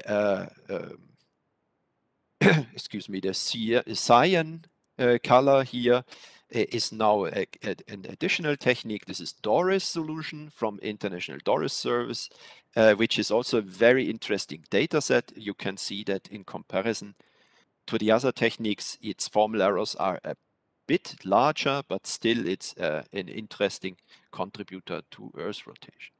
The Y component just looks similar. Now we see in polar motion, in particular over long time, we see interesting long-term drift. So polar motion shows secular drifts, and these secular drifts now are interesting in science to find the causes of them. So in this recent paper by Artikari and Ivans, surface effects of the Earth's surface are analyzed mutually to find the agreement between modeled and observed long-term polar motion trends. And we can see that these agree, but not perfectly. Surface effects, for example, is the ice melting over Greenland, is also Antarctic ice melting, but also total water storage from the continents, atmospheric and oceanic, and land glacier effects. And the sum of which is not able to explain observed long-term polar motion. For that reason, long-term polar motion is obviously also forced by Earth's interior processes. In this sketch here, I show you such a situation. So, for example, in the Earth's mantle, you could have mass deficiencies and also higher densities, excess masses, because of the rotational motion of Earth. The excess masses tend to move towards the equator, to the rotational plane, and the lower mass deficiencies would tend to move to the polar axial regions. So this causes also a polar motion, and the cause would come from the Earth's interior in this case. A problem in discussing the secular polar motion is always that it is very difficult to separate, in fact, the true polar motion, polar wander, from the plate tectonics, which is establishing different sets of surfacial velocities. Now I would like to present another information to you that concerns the recent anomaly of Earth rotation parameters. I've taken these plots here very recently, I think 2 days ago, from International Earth Rotation and Reference System Service. And this data set involves the newest values here in each plot. This is UT1. Here you see LOD. And this is an example for the polar motion. So the recent Earth rotation is quite anomalous. It is distinguishable at least from the last 60, 70 years. So currently we have very small Chandler and annual amplitudes in comparison to the recent decades. We have a very high rotation speed, which is unusual. We see this in an increase of length of day, a decrease in length of day, or even into negative length of day, which means that the UT1, the Earth's rotational second, is in fact now faster than the atomic second, which is returning the effect in UT1, which typically shows negative trend into a small phase of a positive trend. And if this anomaly continues in a couple of months or years, we would have to discuss whether we want to insert a negative leap second. This is not the plan currently. Now I would like to also address other sensors, other geodetic sensors that can be used to measure Earth rotation, and these are gravity observations. So, for example, we can use grace releases, and also we could use SLR information. And how can we resolve Earth rotation from gravity? This works slightly different. So the Earth's gravity field contains, as we know, gravitational and centrifugal potentials. And inside, if we have time variable gravity field, we can construct time series of the so-called Stokes coefficients. They're shown in here in these equations. And these Stokes coefficients reflect the elements of the tensor of inertia of Earth. And the tensor of inertia allows the establishment of the Earth's principal axis of inertia. So we have here Earth rotation measured with gravimetric technologies, and the axial system is a different one. This is an axial system based on the tensor of inertia. And what we can see when we compare these axial systems with the ITRF axis system, then we can see drifts in some components. And these drifts are interesting from the point of view that for the Earth rotation theory, we actually apply Earth models that use the ITRF axis, but we should in fact work with the principal axis of inertia, and obviously these systems drift a bit with respect to each other. Okay, I conclude this presentation with some current topics, what is going on in the international community. At the moment, the IRS, International Earth Rotation and Reference System Service, runs 2 working groups. One working group is concerned with the consistency of the frames and the Earth rotation information, and the other working group is investigating how predictable the Earth orientation parameters are. And this is already the second campaign of this type. Our astronomical colleagues have a commission about Earth rotation, and in this commission there is a working group ongoing on improving the theory and the models of the Earth rotation. And this is in fact in common with IAG. And now the geodetic scientific community is concerned with its Commission 3 on Earth rotation and geodynamics, and it jointly operates this working group here on improving the theory. That concludes my presentation, and I stand ready now for questions.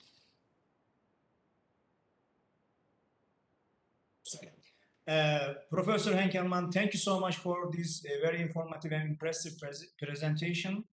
And do the attendees have any questions? up to now, I have not received any, but I would like to ask a question related to the practical issues about on the space geodetic analysis of space geodetic observations. For instance, when we are analyzing a Cesium for space geodetic Cesium, we just take several a prioris from TRF, from CRF, or from orbital parameters from satellites, and the EUPs. And via these a prioris should be somehow accurate enough because our observation equations are nonlinear.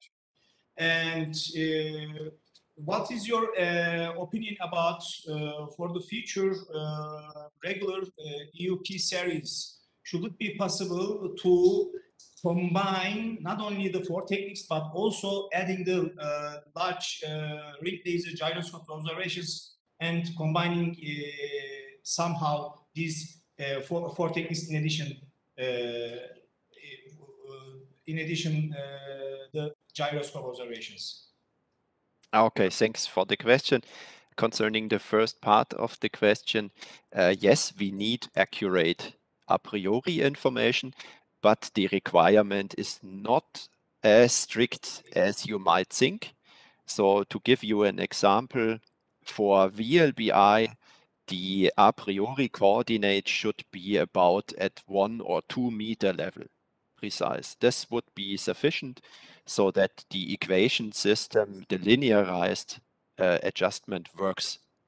And if it is less precise, you can actually iterate the adjustment by inserting small corrections. So this is also possible. And you can transfer this 1 meter into the EOP as angles, and then you can apply the same constraints for the EOPs. But now, in reality, of course, we get the best estimation, the better the a priori values are. This is clear, because in VLBI, we are not adjusting observations, we adjust observed minus computed. So the computed part, which is computed from the a prioris, contributes also to the results. So the finer we can predict a priori values, the better. Now coming to the sub-daily variation that you are asking for the Earth orientation parameters, you mentioned the application of this inertial rotational sensors to get highly resolved Earth rotation information. Well, first of all, the local inertial system that is created by the gyroscopes cannot be directly compared to the mechanism that we use for the global Earth orientation parametrization. So it means it refers to a slightly different reference system. It is probably not possible without transformations to use this information right away. It would probably only show contributions to polar motion. And for this reason, it would be probably very suitable. But it is probably not possible to get high frequent CPO, celestial pole offset variations, because this is a different reference system. And with this information, you could, if you do everything with high precision, you could in fact get better sub-daily estimates. And that would be an interesting application to test out, for example, for the VLBI analysis. But the way we estimate EOP at the moment in a standard procedure estimates average values per day. So yes, you could, if you go into sub-daily Earth orientation information, you could maybe get a better, higher resolution, sub-daily EOP. But the average value, the journal average value is probably not so much affected by this. So this is something, yes, is possible, and it would also be scientific interesting from my point of view. But I cannot promise that you can improve the long-term Earth orientation information, and in particular not the reference frames with such an approach. Thank you so much, Professor Henkenman, for giving us the opportunity to listen you and accepting our invitation of giving this brief presentation. And if there is not any comments, Professor Özdemir, I will end the first part of this session due to the we are a little bit late in order to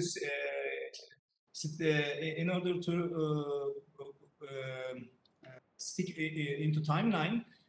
We need to shift a little bit the break. About 5 minutes later, at 3:30 in Turkey's local time, we will begin to the second part of this session, which will be related to the vertical reference frames and managed or Professor Özdemir will help you in that part. So see you after break about 5 minutes later.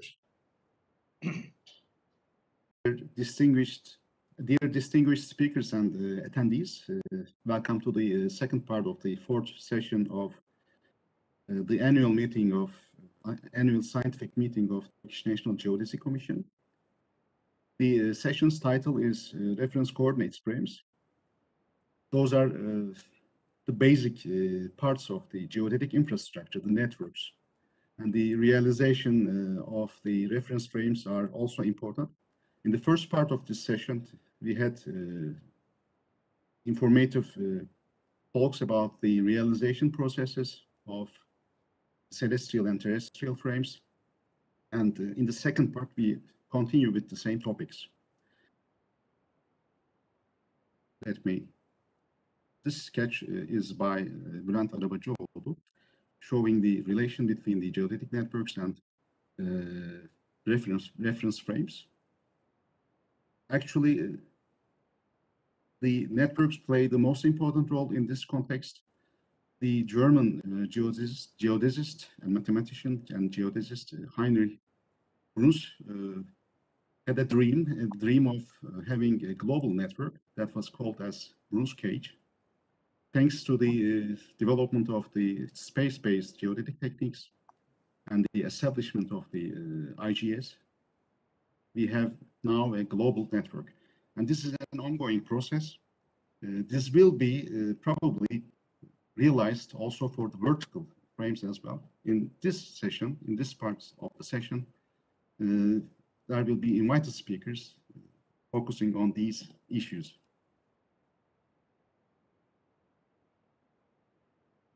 Our first speaker is Dr. Ali Sankurt from General Directorate of Mapping. He's going to present the realization process of the TUREF in the latest revised version of the regulations for large-scale mapping and map information production, which is the official specifications regarding the geodetic networks. We had a new definition, TUREF.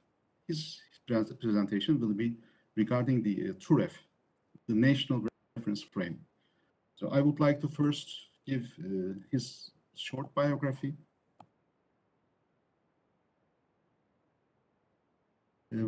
Dr. Ali Sankurt is the head of the Geodesy Department of the General Directorate of Mapping of Turkey. His main interests are establishment and maintenance of the geodetic networks, three-dimensional geodetic networks, and the GNSS data processing and time series analysis using those data collected at three-dimensional networks. And the title of his presentation is Semi-Kinematic Reference Frame Realization in Turkey and Determination of an Improved Velocity Field Model.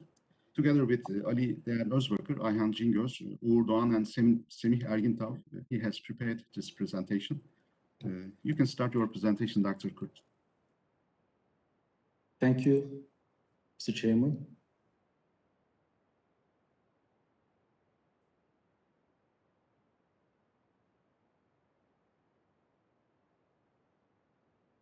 Is it ready? Yes, it is seen now. Thank you. Good afternoon, everybody. My presentation will cover two parts.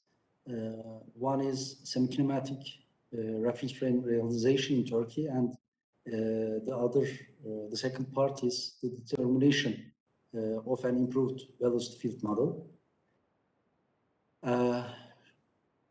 Shortly, our geodetic datum evolution in Turkey. The work starts in 1930s, and our classical triangulation networks datum was ED50, and it was realized by observations to and from 8 sites in Bulgaria and Greece. In 2001, we changed our datum ED50 to TUREF, shortly TUREF, Turkish reference frame, which is actually ITRF 96 at epoch 2005. We chose that frame ITRF version because during the establishment of our fundamental GNSS network, the current release, formal ITRF release was ITRF 96.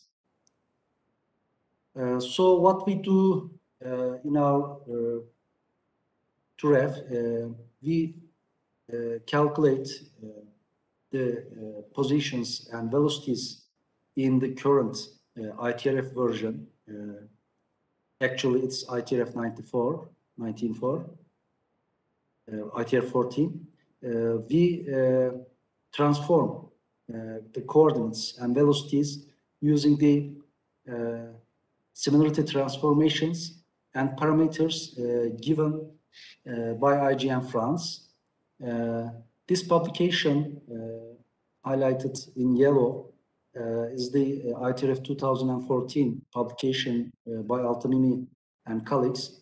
But this publication gives the parameters between 2014 and 2008, but IGN France gives the whole parameters between ITRF 14 and previous versions. So we use these 7 parameters at epoch 2010 and the velocities of these parameters.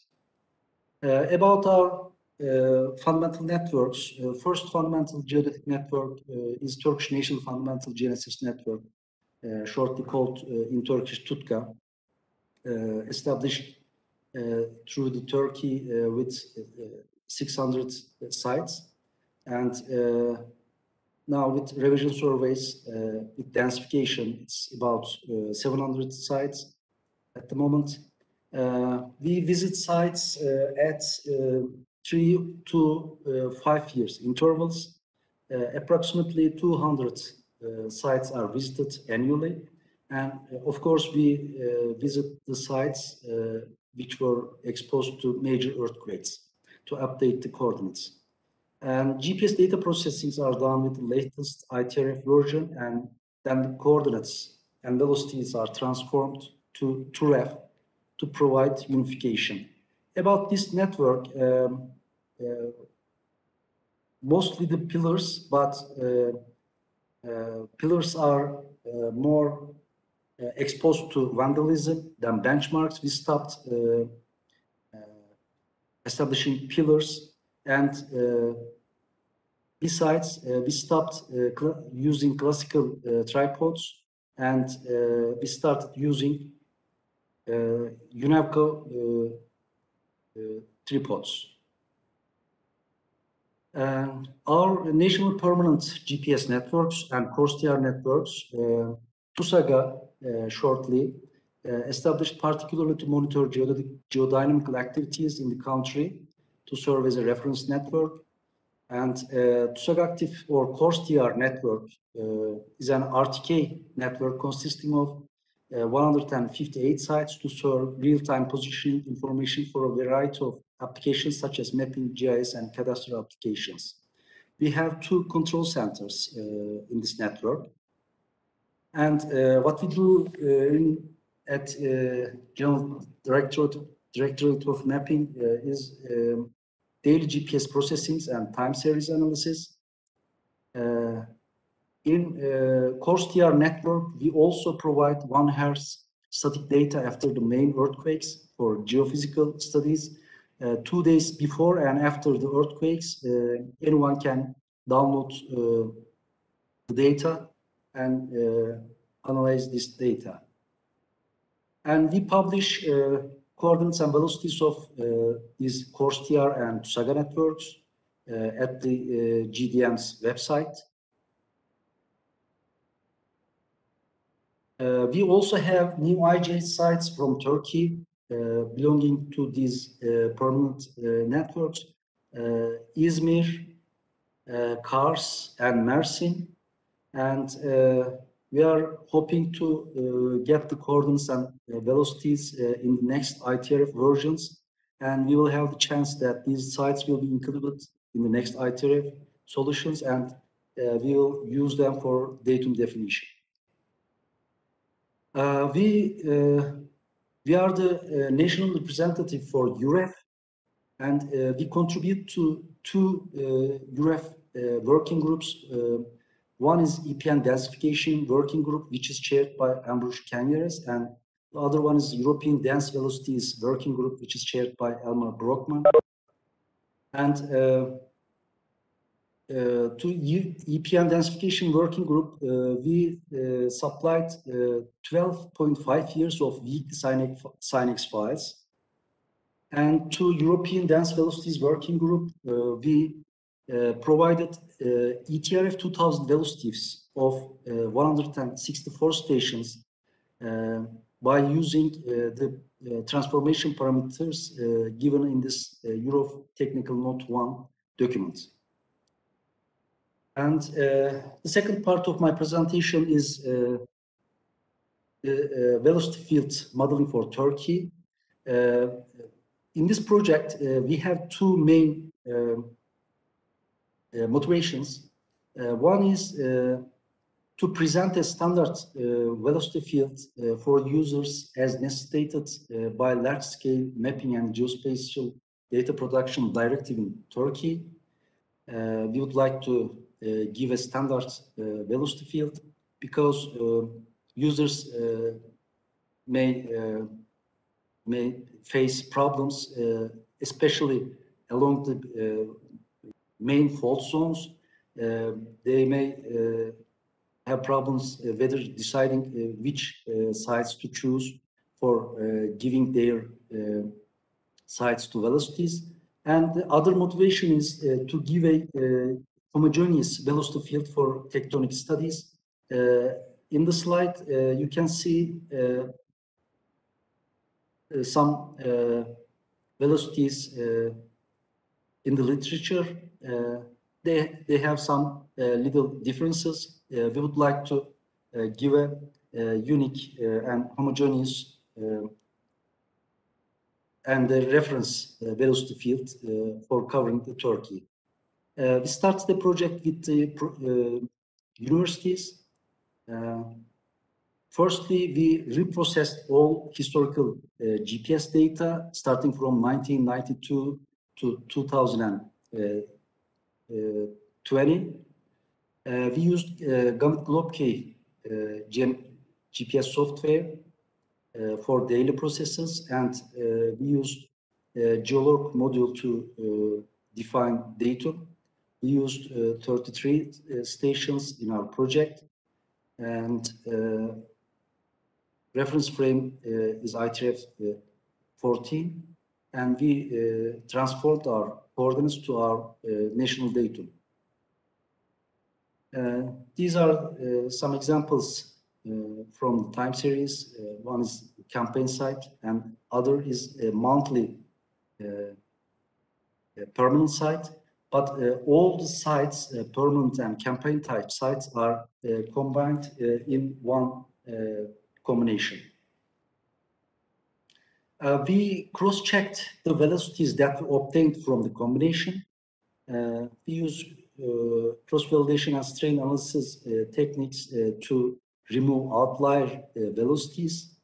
And our final velocity field, as you can see on the slide, we have 836 sites for this project.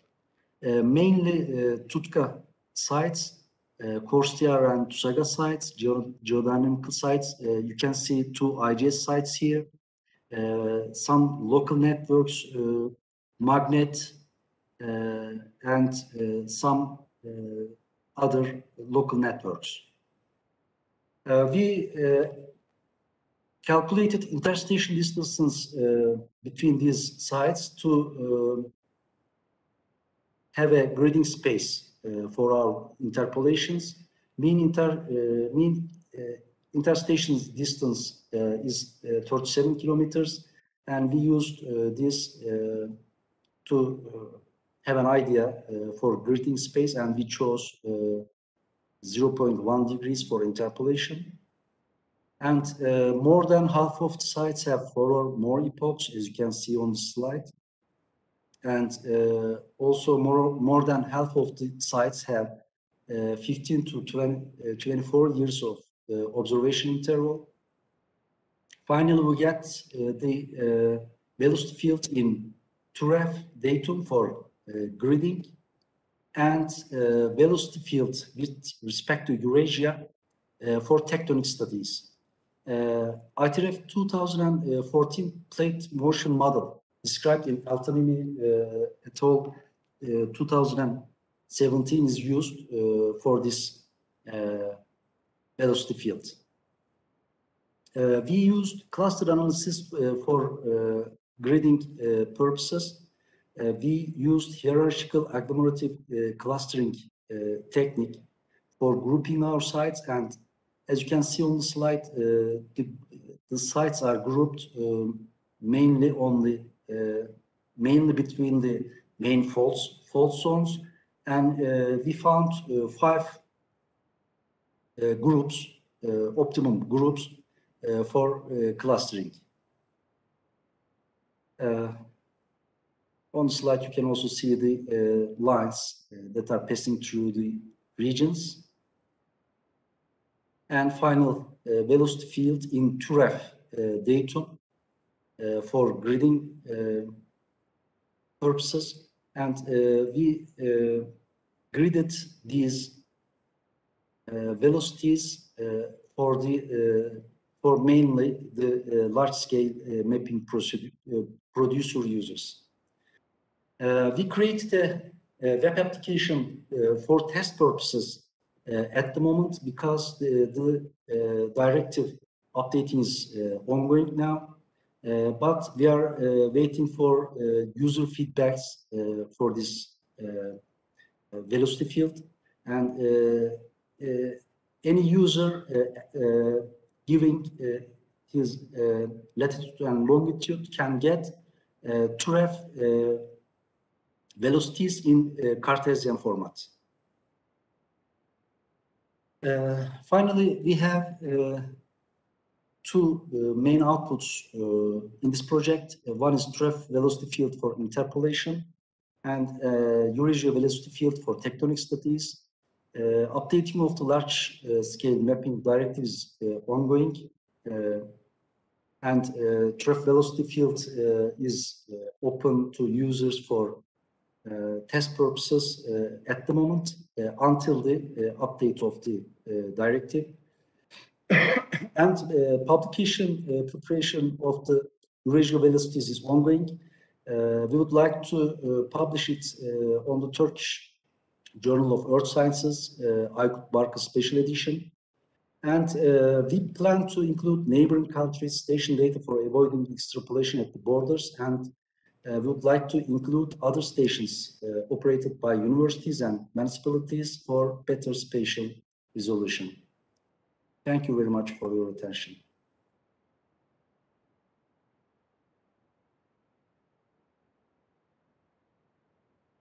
Thank you very much for your informative. Mr. Chairman, shall I go on with the Turkish version or stop for questions? You can continue, of course. I should have mentioned about the presentation slide. This is a hybrid presentation, actually. We asked the speakers to give their presentations in English. They kindly accepted our request. So, but the presentations were actually in Turkish, so they continue summarize the presentation in Turkish language as well. So this is the Turkish section. Thank you.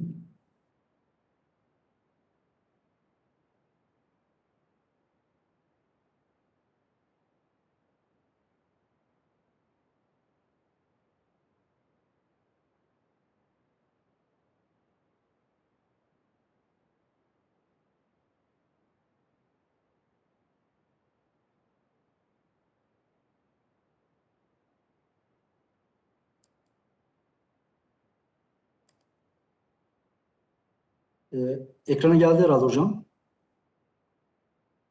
Evet, geldi hocam. Geldi. Tamam.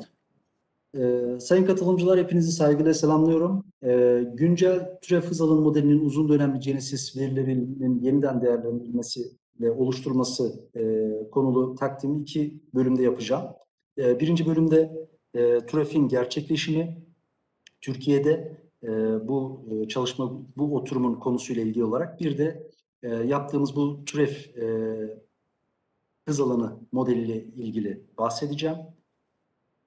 Türkiye Ulusal datumumuz malumunuz öncelikle Türkiye Ulusal datumu 54 olarak oluşturuldu. Daha sonra Bulgaristan ve Yunanistan'dan 8 noktayla ED50 datumunu tanımladık. Bu datumda deformasyon ölçüleri kısıtlı, fakat 44 Bolu depreminden 2 sene sonra bazı ölçülerde yapıldığını görüyoruz. 2 metrelik atımların bu ölçülerle tespit edildiğini görüyoruz. Ve aktif deformasyonun yoğun olduğu bölgelerde de referans sistemlerinin iyileştirilmesinin kaçınılmaz olduğu bir gerçek.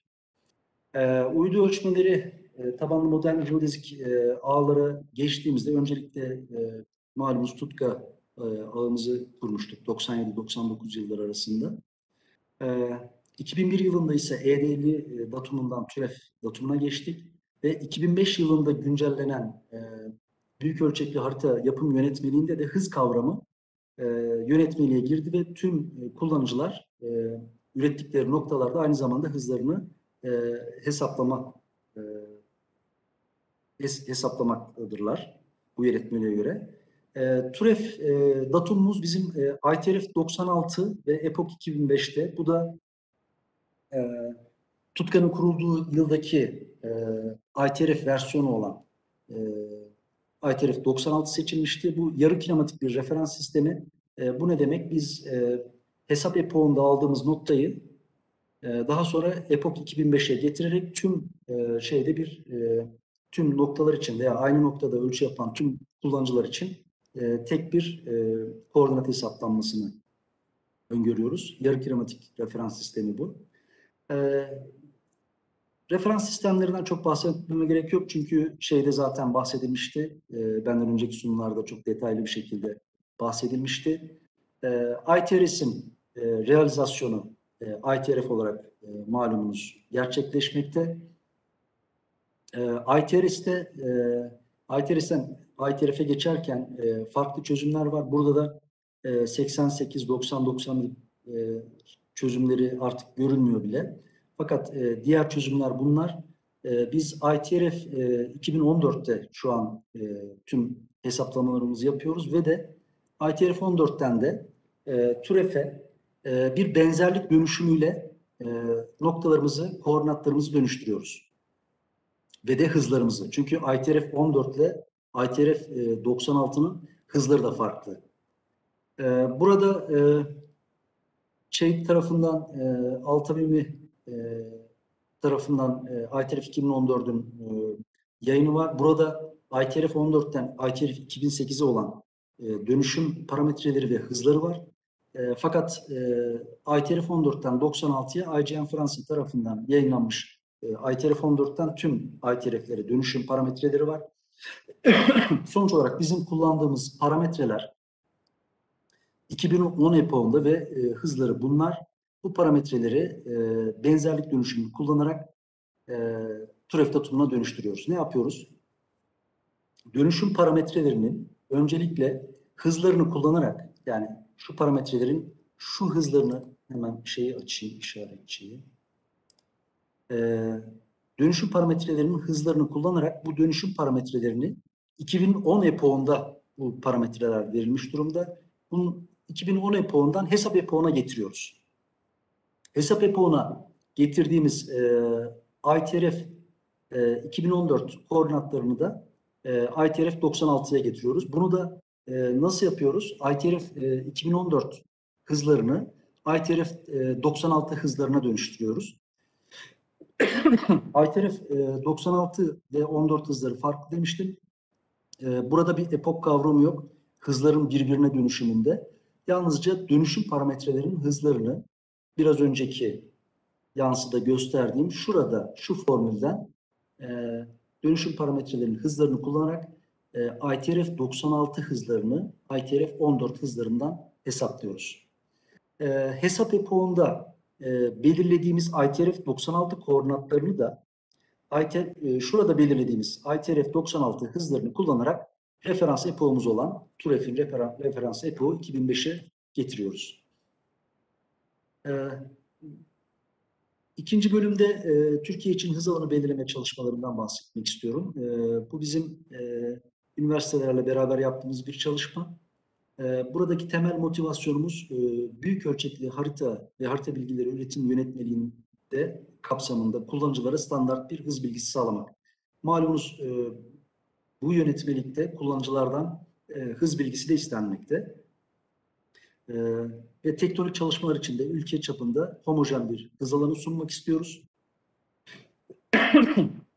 Bu yönetmelik kapsamında kullanıcılar ne türlü sıkıntılar yaşıyor? Örneğin ana fay zonları çevresindeki bir kullanıcı hangi noktaları seçeceği konusunda kararsız kalabiliyor. Çünkü bu yönetmelikte ana fay zonları veya tektonik durumlar tarif edilmemiş durumda. Dolayısıyla kullanıcılara standart bir hız alanı vermek istiyoruz. Yine literatürde farklı çalışmaları ekranda görmektesiniz. Tüm Türkiye için veya bölgesel bir çalışma yapmak isteyen bir araştırmacı bu hızları uygun yöntemlerle birleştirerek Avrasya datumunda bir hız alanı elde edebilir ve kullanabilir. Fakat biz tüm Türkiye için homojen bir hız alanı hazırlamak istiyoruz. Ağlarımızdan çok fazla bahsetmeme gerek yok. Zaten tanımaktasınız. TUJK ağımız 97-99 yıllarında oluşturuldu. Ve yıllık 200 noktada güncelleme yapıyoruz. Dolayısıyla bizim bir noktayı ziyaret etme süremiz 3 ve 5 yıl arasında değişiyor. 3 boyutlu koordinatlarımızı da biraz önce anlattığım şekilde güncel ITRF datumunda hesaplıyoruz ve TUREF datumuna dönüştürüyoruz. TUSAG ağımız 21 istasyondan oluşuyor. TUSAG aktif ağımızı artık çok iyi bilmektesiniz. Şundan bahsetmeliyim. TUSAG aktif saniyelik verilerini de biz büyük depremlerden sonra tektonik çalışmalar için kullanıcılara açıyoruz. 2 gün önce ve 2 gün sonrasını depremlerden önce ve sonra TUSAG aktif web sitesinden saniyelik verilerini yayınlıyoruz. Bu hız alanı belirleme çalışmamızda ki aşamalarımızdan kısaca bahsedecek olursak bunları çabuk geçeceğim çünkü 2020 yılında Harita Dergisi'nin 164. sayısında aslında bu aşamalarını içeren bir yayınımız var. Tüm verilerimizi yeniden proses ettik ve canlı bir ortamda topladık ve şu an yeniden prosese hazır bir durumda verilerimiz. Gamut Globkey'i kullandık. Bunlar detaylı olarak bu yayınımızda var. Referans sistemi tanımlamasında Globkey ve Geolog modülünü kullandık. Hız hesaplamalarında depremleri tabii ki bir hız hesaplarken bir deprem atımındaki bir kesiklik oluşması durumunda lineer bir hız hesaplayamıyoruz. Dolayısıyla bazı büyük depremlerden sonraki atımları dikkate aldık. Kampanya ve sabit istasyonların aylık birleştirmeleri, kampanyaların yine birleştirmeleri, bunların hepsini tek bir birleştirmede ele aldık. Yani kampanyaları ayrı, sabit istasyonları ayrı çözmedik. Daha doğrusu ayrı çözümlerini yaptık fakat tüm o gevşek koşullu kampanya senelik verilerini ve de sabit istasyonların aylık birleştirmelerini tek bir birleştirmede ele aldık. Önceki çalışmalara göre oldukça iyi sonuçlar elde ettik. Yine bunlar da yayınımızda yer almakta. Ve elde ettiğimiz hızları kontrol ettik. Çapraz doğrulama analizi ve strain analizlerine tabi tutarak sonuç veri setimizi elde ettik. 836 noktadan oluşan. Bunlar çoğunlukla TUJK ve TUJK aktif noktaları. 2 tane IGS istasyonumuz var. Yine bizim bu hız alanımıza katkı sağlayan hemen doğumuzda bulunan 2 IGS istasyonu. Magnet ve Buski, Saski, İSKİ istasyonlarında verilerini bu sıklaştırma için kullandık. Ortalama 37 kilometre istasyon aralığı elde ettik. Bunun da 3'te 1'ini alarak gritleme aralığını 0.1 derece olarak belirledik. Epok sayılarının dağılımını görmektesiniz. Yarıdan fazlası 4 ve 5'den fazla epoklu noktalarımızın ve gözlem sürelerinde dikkatinizi çekmeyi istediğim yer 15 sene ve 20 sene arasında oldukça fazla noktamız var ve 20 senelik, 24 senelik, 26 senelik noktalarımız da var. Sonuç olarak ITRF datumunda nokta hızlarımızı elde ettik. Bunu büyük ölçekli yönetmelikte kullanmak istiyoruz. Büyük ölçekli yönetmelik için kullanıcılara standart bir hız alanı sağlamak için kullanacağız. Ve de Avrasya sabit sisteminde nokta hızlarını elde ettik. Bunu da tektonik çalışmalar için kullanıcıların hizmetine sunmayı düşünüyoruz. Burada ITRF 2014 levha hız modelini kullandık. Bu datumda elde etmek için. Burada ITRF 2014 levha hız modelinde toplam 300 noktanın 100 noktası Avrasya levhasında olması aslında bu datumu tanımlamakta da oldukça bizim için büyük bir avantaj.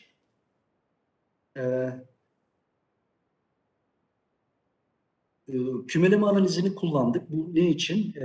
Gritleme yapmak için yani hangi gruplara ayırmamız lazım? Çünkü zaten buradaki problem kullanıcıların herhangi bir tektonik şeye bakmadan gritleme yapabilmesini sağlamaktı.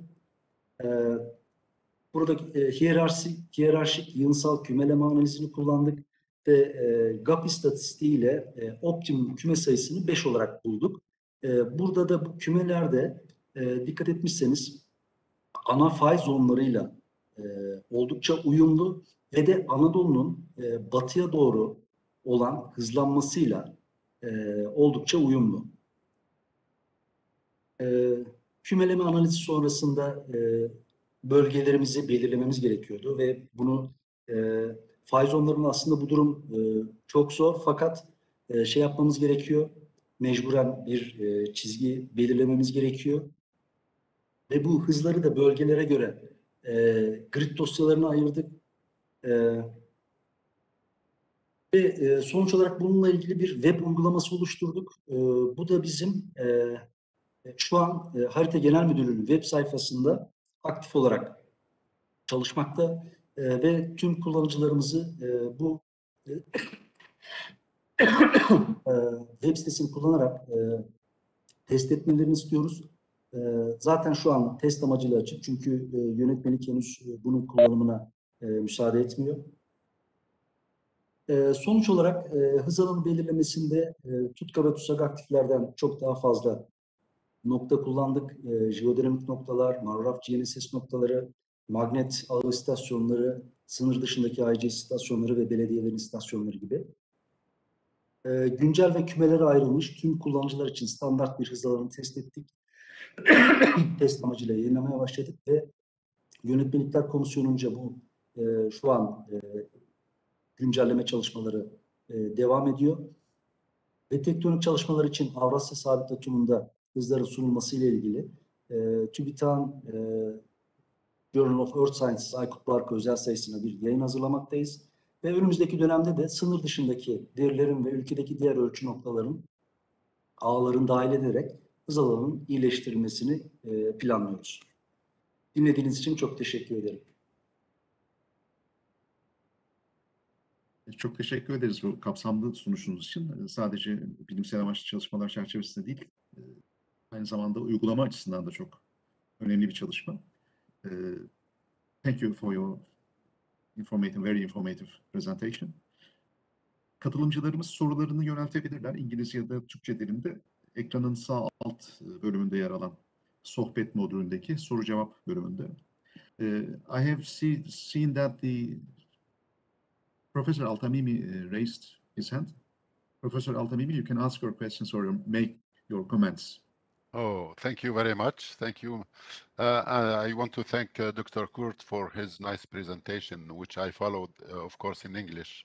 Unfortunately, I don't speak Turkish, except marhaba.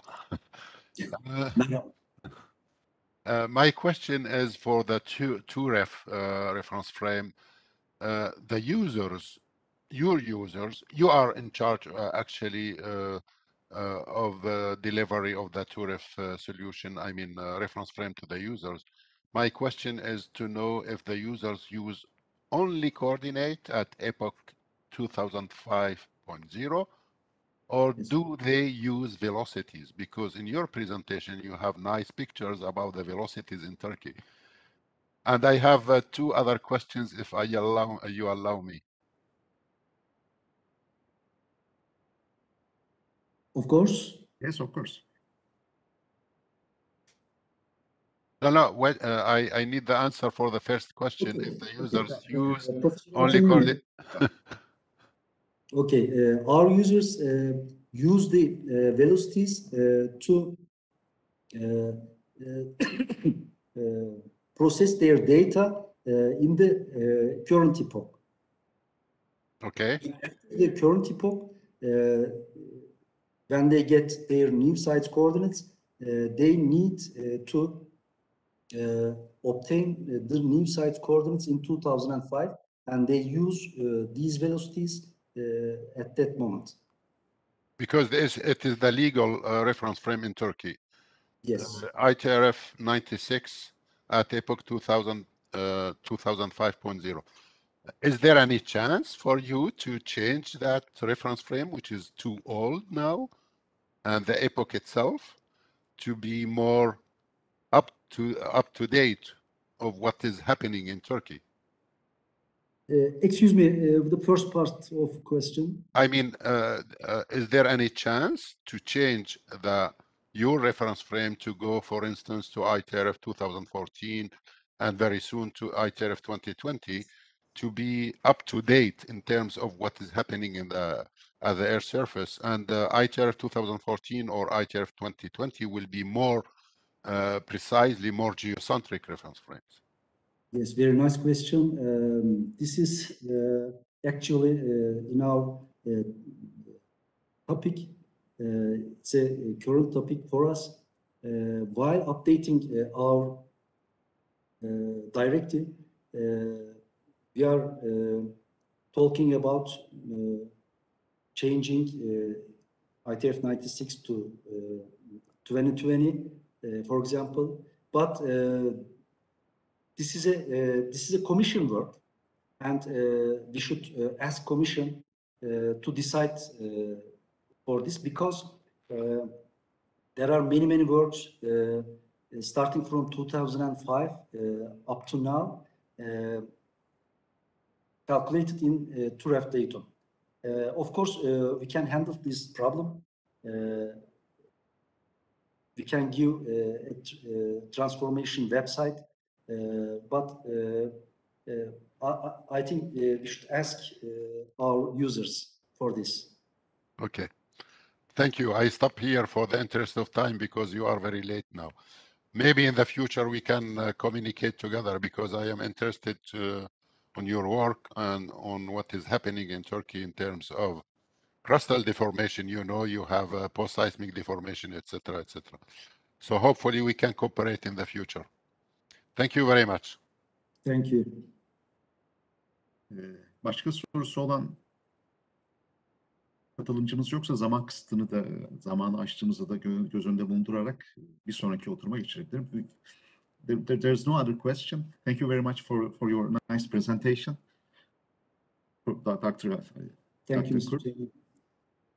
And our next speaker is Professor Laura Sanchez. She's going to make a presentation regarding the global vertical reference frame towards a global vertical reference frame. The global unified height system is the topic. I would like to give a brief biography of Professor Sanchez.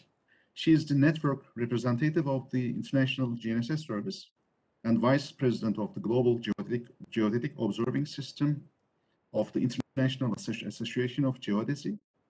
She is working at the German Geodetic Research Institute, DGFI, one of the prominent institutions in Germany, and Munich Technical University.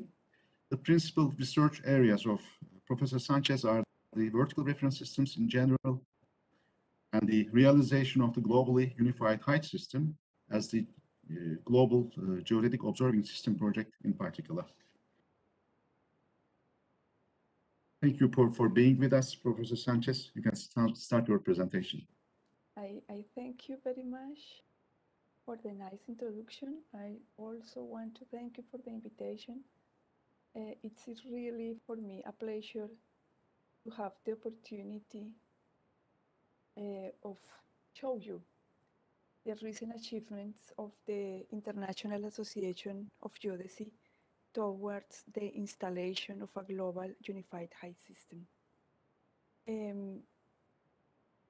Before I start, I have to mention that everything what I will show here in the next slides is possible thanks to the contributions of many colleagues worldwide. Without their support, all this work would not be possible, and it's really interesting to see how many people is contributing to this initiative. In a previous presentation, Suhair explained very well the importance of the geodetic reference frames. Without geodetic reference frames of well and high quality, would be not possible to have a reliable Earth system research. He mentioned also the importance to have reference frames with an order of accuracy higher than the magnitude of the effects we want to determine. So if we want to have the sea level rise with an accuracy of 1 millimeter per year or better, the reference frame has to provide a better accuracy than this signal, what we want to observe. The reference frames should provide consistency and reliability worldwide, so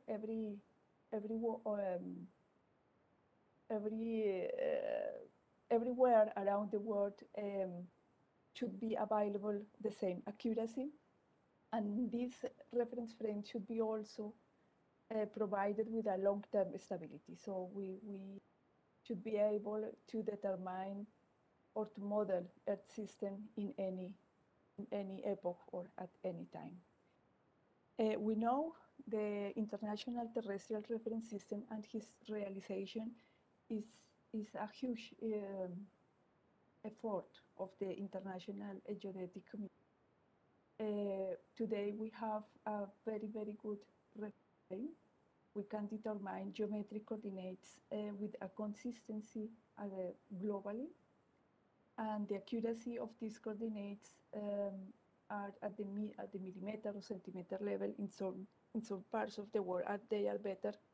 In other parts of the world, they are a little worse, but the mean accuracy is at the millimeter of the 1 centimeter level. Unfortunately,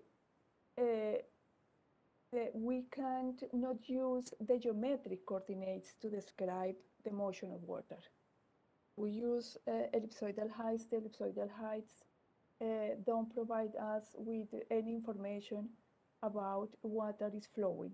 So for that, we still need the physical height system, and this applies not only for the water, but also for any geophysical fluid. So the fluids that are oriented in the frame of the Earth gravity field need a physical height system for the representation and interpretation of the changes through the time. Today, we have more than 100 realizations of physical heights worldwide. Most of them refer to the mean sea level determined at individual local tide gauges, and we know that the mean sea level is varying from time to time and from place to place, and therefore there are discrepancies at the decimeter or even at the meter level between the different vertical datums. Most of the existing height systems are realized with static heights. You know, leveling is very expensive and time consuming, and it is very, very complicated to determine or to repeat the leveling networks in huge countries or in large regions. And therefore, it is still assumed that the leveling heights don't change with time. The precise combination with geometric heights and global and geoid models is still complicated in some regions, most regions of the world. And in summary, the global consistency of the existing physical heights are 1 or 2 orders of accuracy less than the accuracy that we can reach with the ITRF. So one main objective of the International Association of Geodesy is to provide or to establish an international standard for the precise determination of physical heights worldwide. A first step in this direction was the release of an IUG resolution at the IUGG General Assembly in 2015 in Prague. This resolution concentrates on the definition and realization of an international height reference system.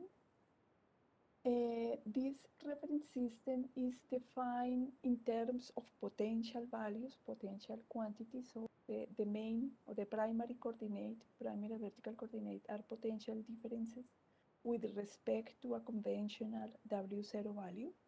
So we need to determine the potential differences at our points of interest with respect to this value. This value is fixed and adopted as convention, so it doesn't change. So the primary coordinate we need to estimate is this potential value. If we know the potential value at this point P, and we remove the reference W0 value, we can determine the geopotential number with respect to this global reference surface. The determination of the potential value should be given determined ITRF potentials, or let's say the position in a space of this potential value is given by ITRF position. The determination of the potential values as well as the ITRF positions should include the variations with time. The resolution also states that the coordinates for the IGRF should be given in the mean tide system, and this is was defined with the intention to support also applications and research in ocean areas, because the motion of the oceans and the ocean currents and all these oceanic models are based in the mean tide system. And the last convention indicates that the unit of length and the unit for time are the meter and the second. With this convention, we are making clear that the heights in the international height reference frame should be given in meter and not in inches or feet or any other metric unit. With the definition of the international height reference system, the next step is the realization of this definition. A reference frame realizes a reference system in two ways. One is the physical way, and this corresponds to a solid materialization of point of observing instruments. These stations give us accessibility to the reference frame, the reference system. And the second realization is mathematically. It concentrates on the determination of the coordinates of the reference stations, taking into account the measurements we have available for the determination. Here we should pay special attention to follow the definition of the reference system. From this point of view, we are working on four main components for the implementation of the height reference system. The first component is the selection or establishment of a global reference network as a core element of the international height reference frame. The second component is the determination of the coordinates at the reference stations. The third component is a compendium of standard conventions and procedures to ensure that the realization of the reference frames is consistent with the definition of the reference system, the IHRS. And the fourth element is the establishment of an operational or organizational infrastructure to ensure the long-term stability of the height reference frame. Regarding the reference network, we decided to follow the same structure like the ITRF. So we need a global network with a worldwide distribution. This global network should contain a core network that ensures the sustainability and long-term stability of the reference frame, and it should be extended by means of regional and national identifications. This is exactly the same structure applied to the ITRF. This core network should be collocated with the fundamental geodetic observatories, and this is to provide the connection between the reference frame, the geometric reference frame, the height system, the gravity reference frame, and the time realization. And our objective here is to provide an infrastructure for the determination of potential difference using the optical clocks. The core network should be also realized by continuously operating reference stations, and this is to detect the formations of the reference frame in the same way like Suheir has to model the seismic deformations in the computation of the ITRF. The physical heights of those points are also affected by this kind of events. So we need to follow very well how the reference frame is deforming, and therefore we recommend that the primary height reference frame station should be coincided with ITRF reference stations, and in those regions where not many ITRF stations are available, we should work with the continental densifications like CIRGAS in Latin America, or the European Permanent Network in Europe, of the reference frame in Asia Pacific, etc.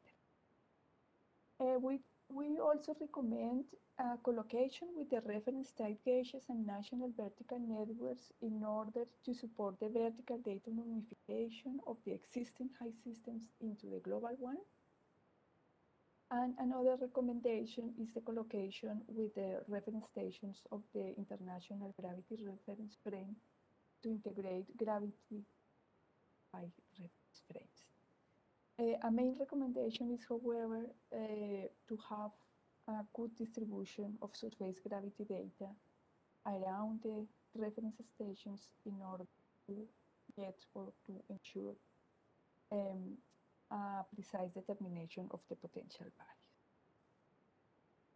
According to this criteria, we started to define the IHRF reference network in 2017, and after many interactions with the local and regional colleagues working on reference frames and geoid modeling, we could select a set of reference stations. You can see here, they are about 170 stations. This is a living network. Some stations have to be decommissioned, other stations had been integrated since that time. This is a living network. And as mentioned, these 117 stations should be densified with regional and national networks according to the necessity of each region or country. Since 2 or 3 years, our focus is the computation of the potential values for this station. So we have already the reference network. The next step is to compute the high reference frame coordinates for these reference stations.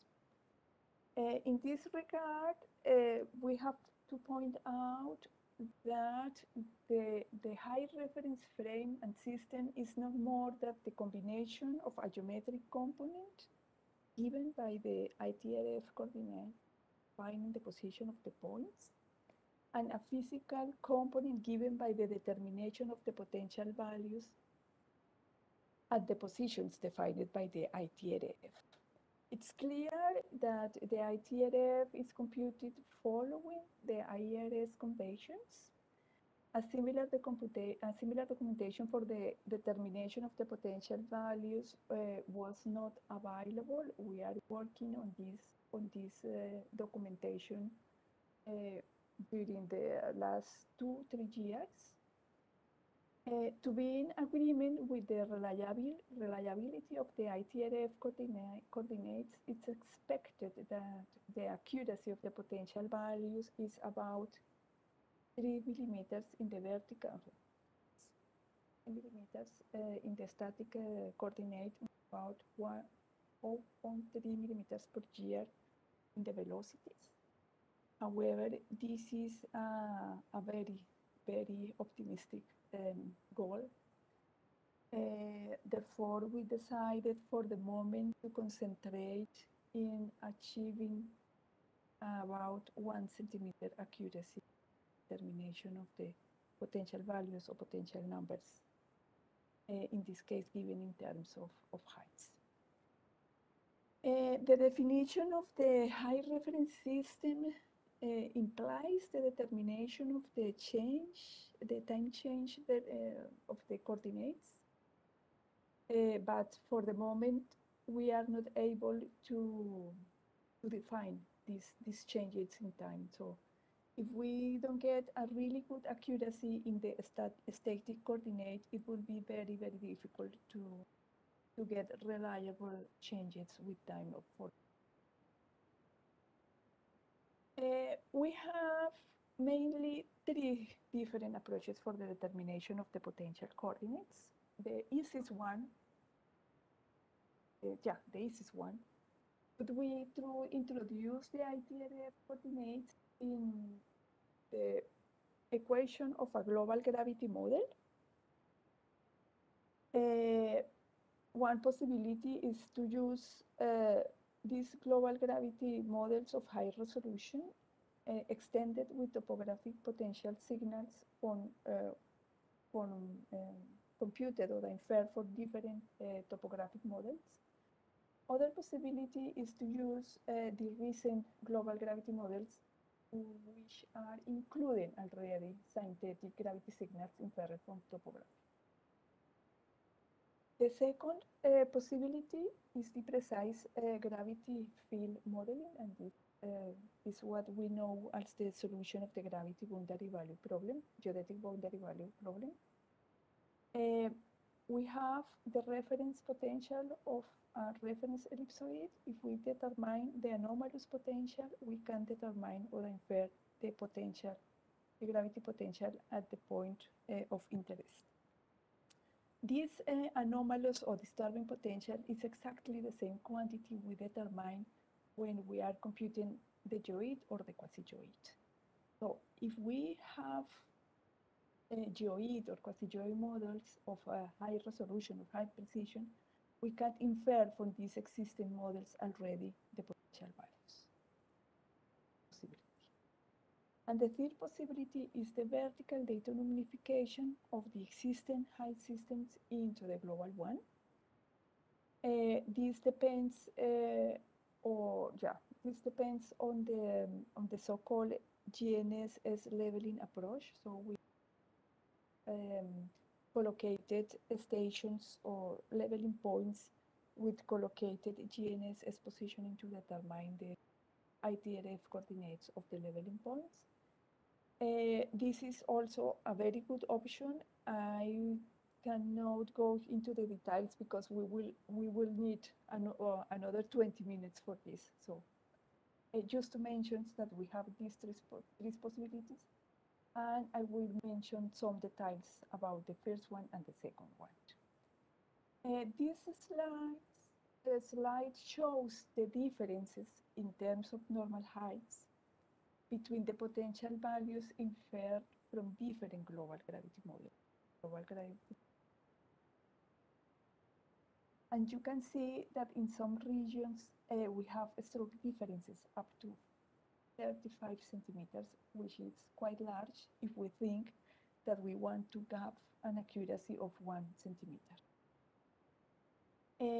These differences are mainly caused in this case by new gravity data included in this new model. So after the release of the EGM 2008 model, different organizations worldwide under the coordination of US National Geointelligence Agency could collect new surface gravity data, some of them or most of them airborne gravity data, and mean values distributed over a grid of 15 minutes by 15 minutes could be included in the computation of this model. So it's probably that most of these differences are related to the new gravity data included in this model. One global gravity model can be used for the determination of the IHRF coordinates in any region of the world. However, to evaluate the reliability of it, it's necessary to have an independent data, and independent data is usually a combination of leveling and to say or to estimate how accurate these models are. One hope regarding the use of these global gravity models for the realization of the reference frame, the high reference, are the new and better surface gravity data distribution and quality included in the new IGM 2020. And for sure, the release of this new model will improve a lot the estimates of the gravity field based on global gravity models. This is not only for the potential coordinates of the IHRF, but also geoid modeling, gravity anomalies, and of all of these observables used to model and to understand the Earth gravity.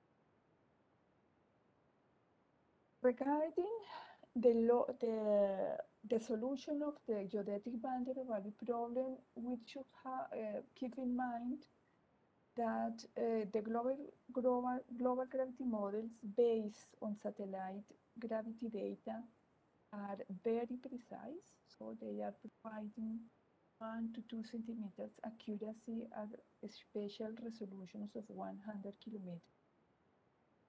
The mean omission error of these models, because the attenuation of the Earth gravity signal and the satellite height is about 45 centimeters. So the goal has to be to reduce these 45 centimeters to 1 centimeter. And the most is the solution of the geodetic boundary value problem by combining a satellite-only global gravity model, surface gravity data, and topographic effects. The problem here is that depending on the method applied for the computation of the disturbing storing potential, we can get different potential values. So one possibility to solve this problem would be a centralized computation of the potential values. So like the ITRF in this moment, to here got all the contributions of the different techniques, and he's working on a unified and consistent computation of the ITRF. This would be ideal for the IHRF, but this not easy at all, because the gravity data in most of the cases is classified, and it is not possible to get access to banks, data banks of gravity.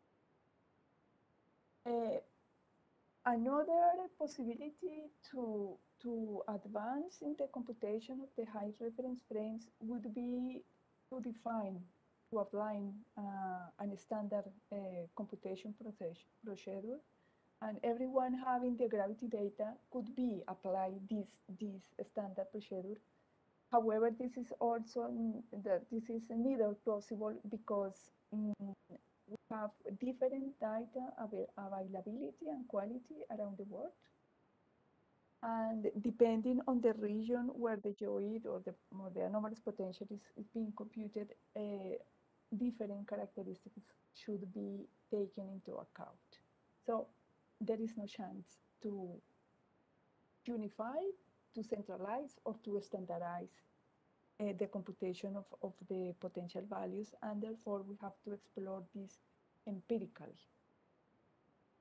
For that, we started in 2017 an experiment. It was called the Colorado experiment, because the data we get for the computations are located in Colorado.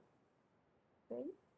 And the idea was to compute geoid, quasi-geoid, and geopotential numbers using exactly the same input data, but using different methodologies of colleagues involved in the gravity field. You can see here, we got from NGS, the National Geodetic Service in USA, we got surface gravity data, airborne gravity data, and topographic model, and historical GPS.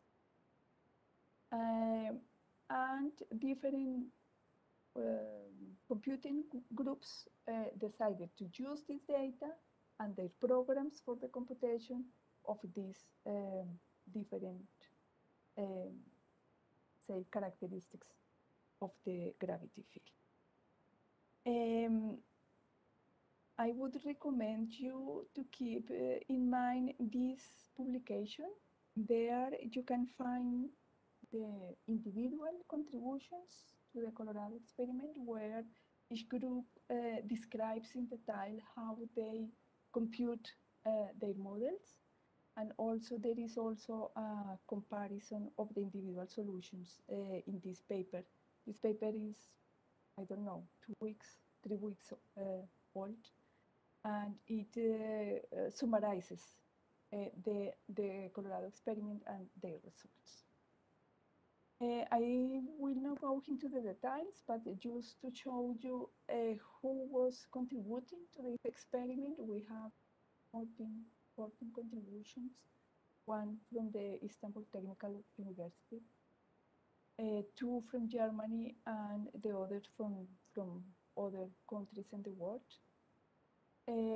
All of them use different strategies for the computation of the output, so geoid, quasi-geoid, or the potential values. I made here a Rouge classification. Three of the groups were working or determined the quasi-geoid fields, and they make the conversion to the geoid. And two solutions were computed or were based on the geoid computation directly. And all of them provide us with the potential values according to their modeling. And you can see here the comparison. So here the group A is this one, group B, group C, and D. And you can see here the comparison of the different solutions. This black line is showing the topography of the area. We have a leveling profile where we have our results. In general, all of the 14 solutions agree within, in terms of heights, 1.9 centimeters and millimeters. So they agree with 1 millimeter in the mean value, and they present standard deviations of about 2.3 centimeters. There are large discrepancies. You can see here, these large discrepancies coincide with the strong topographic gradients in the region. So this led us think that we need to improve the modeling of the topography effects in the. But it's really interesting to see how 14 different computation groups come to close results about in the 1 centimeter, 2 centimeters. More details about this comparison can you find in the. So this is the comparison between the individual solutions, and we make the comparison with respect to the leveling data, GNS data. You can see here, this is the comparison in terms of as a function of the distance. You can see here that most of the solutions at short distances, up to 30 kilometers, most of the solutions present an agreement with respect to the GNS leveling data up to 3 centimeters. This is given in geopotential units, so we by 10 to get or metric units. And here, most of the individual solutions are about 3 an agreement of 3 with respect to GNS. If we go to the distance, you can see here up to about 100 kilometer distance, we have still 2 or 5. These two solutions, we have about 3 solutions with an agreement of 3 centimeters, and if we go or that we extend the distance, this agreement is going down. Just to have an idea how the global gravity models are performing in the same comparison, you can see here the results. So this scale here is exactly the same scale here, and the distances shown here are exactly the same distances. And you can see here how the global gravity models are performed. So the best one could be this 0.1, and the agreement with the GNS leveling data is about 4 centimeters. So the best global gravity model presents an agreement which is comparable with the past or almost the worst solution of high resolution. So this demonstrates that we need to concentrate efforts on improving the gravity data distribution and availability for the realization of the high frame. when we finished the Colorado experiment, we tried to identify key uses to advance in the realization of the high reference system. And we could define three main scenarios for the computation of the potential values. The first scenario covers those regions where no gravity data is existing. Region, we have the satellite-only gravity global models, and this is really a contribution to the Earth's gravity field knowledge in those regions. But it's clear that if we use only these models for the determination of the potential values for the IHRF, we will have accuracies of about 40 centimeters. It's probably to improve this accuracy if we can combine the global gravity models with surface gravity data. However, to avoid multiple potential values provided by different global gravity models, it would be convenient to recommend a global gravity model as a conventional model for the computation of the potential values in those regions where no data is available. The second option or the second scenario are regions with some surface gravity data, but with poor data coverage and unknown data quality. In those regions, geoid model or quasi-geoid models are computed, but the accuracy is not high enough for the determination of the potential values.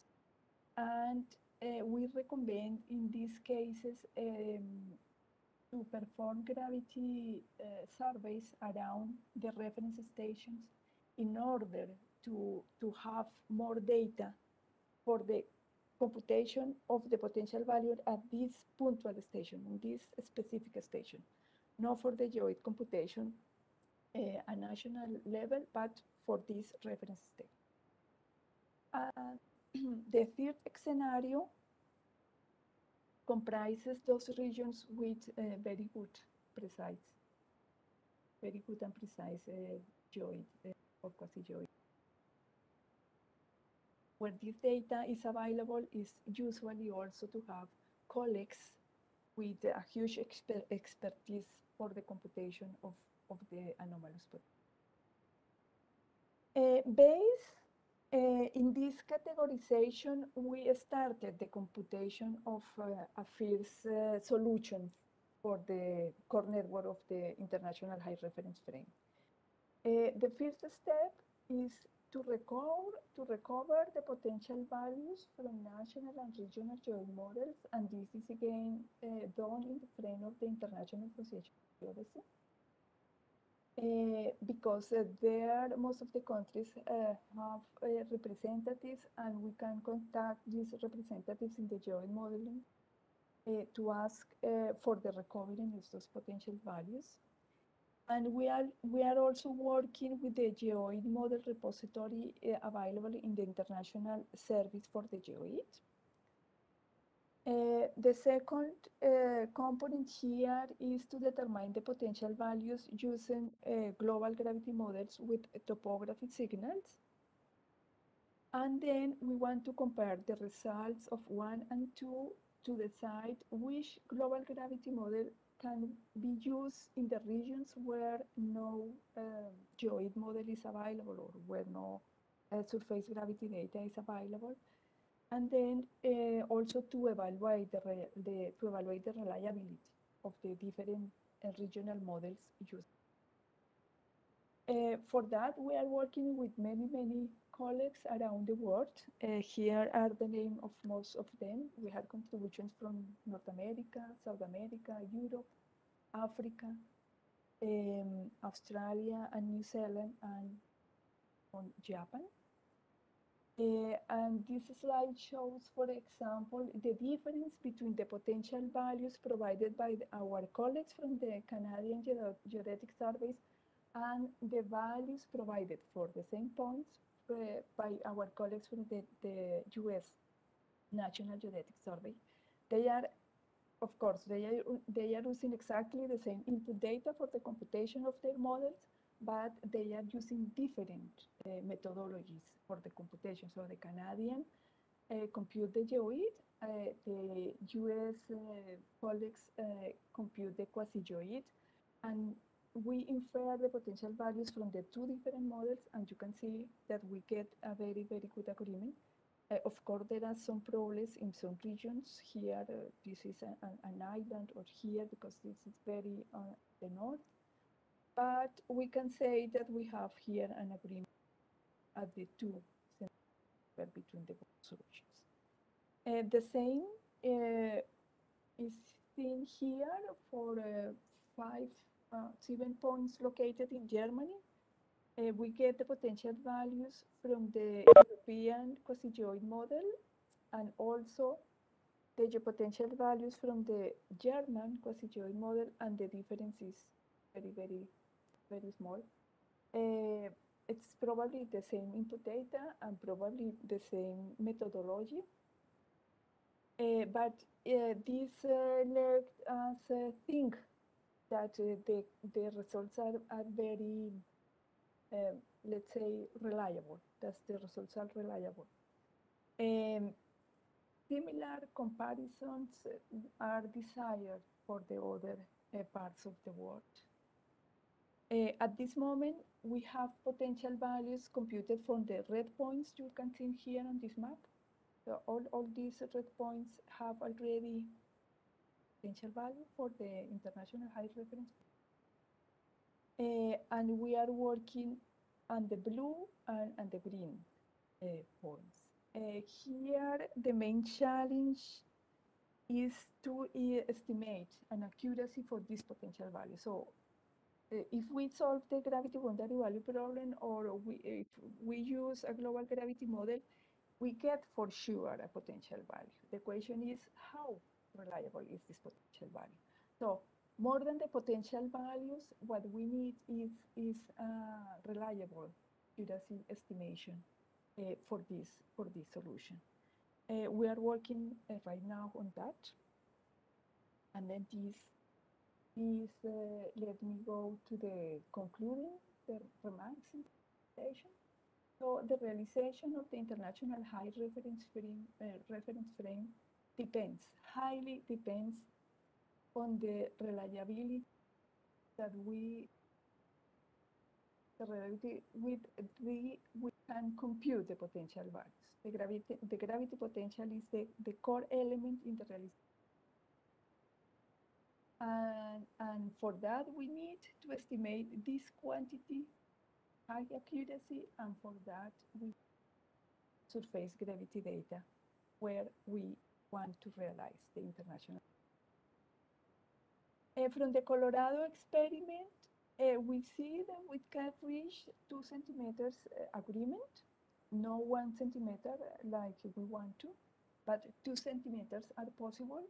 But this, again, depends on the availability of the gravity data. So the conditions that we have for the Colorado experiment, where we have more than 60,000 gravity data, have also airborne gravity data, and this is not always over the world.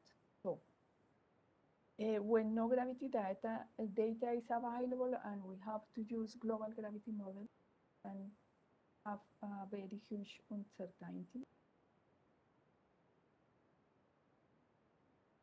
We will uncertainty. The establishment and maintenance of the international height reference frame is only possible in the frame of an strong international collaboration. And this strong international collaboration is possible, the International Association of Geodesy. If we would not have the International Association of Geodesy, it would be very, very difficult to try to advance in the establishment.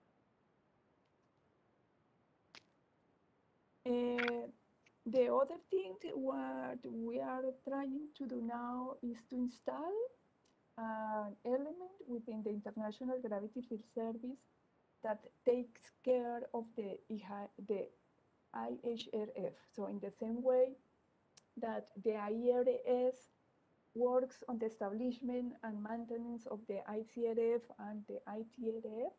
We need something similar that takes care of the. And I would like to close this presentation with this next picture. Probably you get that 1 year before, more or less, the Chinese and Nepalese governments announced the new height of the Mount Everest. They make 2 different measurements campaigns. This is GNSS leveling, so the Nepalese colleague and the Chinese colleagues do GPS positioning on the top of the Mount Everest, and they could also compute the potential value following the approach I show here. And they announced to the press that the new height reference frame, the new height of the Mount Everest is based on the international height. I think this is a nice example about the necessity of advance in the establishment of this global unified reference system. That's all. Thank you. Thank you very much, Professor Sanchez. This is an important task, actually, the establishment of an international height reference frame, like in the horizontal, like the horizontal frame. Is there, if you have questions, you can write using the questions and answers section of this WebEx. I'm seeing the section question and answers, but everything. Right below the screen, you will see the chat. Yeah. Link in that section. There is a question and answers part, so you can see also. Okay. I some of them I'm in Turkish, and unfortunately I cannot understand. We can translate the Turkish questions to English. It doesn't matter. I have a question. We had a presentation in the morning session regarding the chronometric leveling. I think it's too early to say something about the future of it, but there's an ongoing progress actually in the chronometric leveling using the atomic clocks. Is there a projection of global geodetic observing system or International Association of Geodezi regarding the implementation of the chronometric leveling data into the realization process of the height frames? Yeah, probably. So I mean, now the efforts concentrates on the technology. So it's possible with some empirical experiments performed here in Germany. It was possible to determine a potential difference with optical clocks at the 10-20 centimeter level. The big problem here is that the 2 clocks have to be connected. Yeah. And to get the accuracy we want to obtain, this connection has to be performed with at least optical fiber, and this is still a challenge.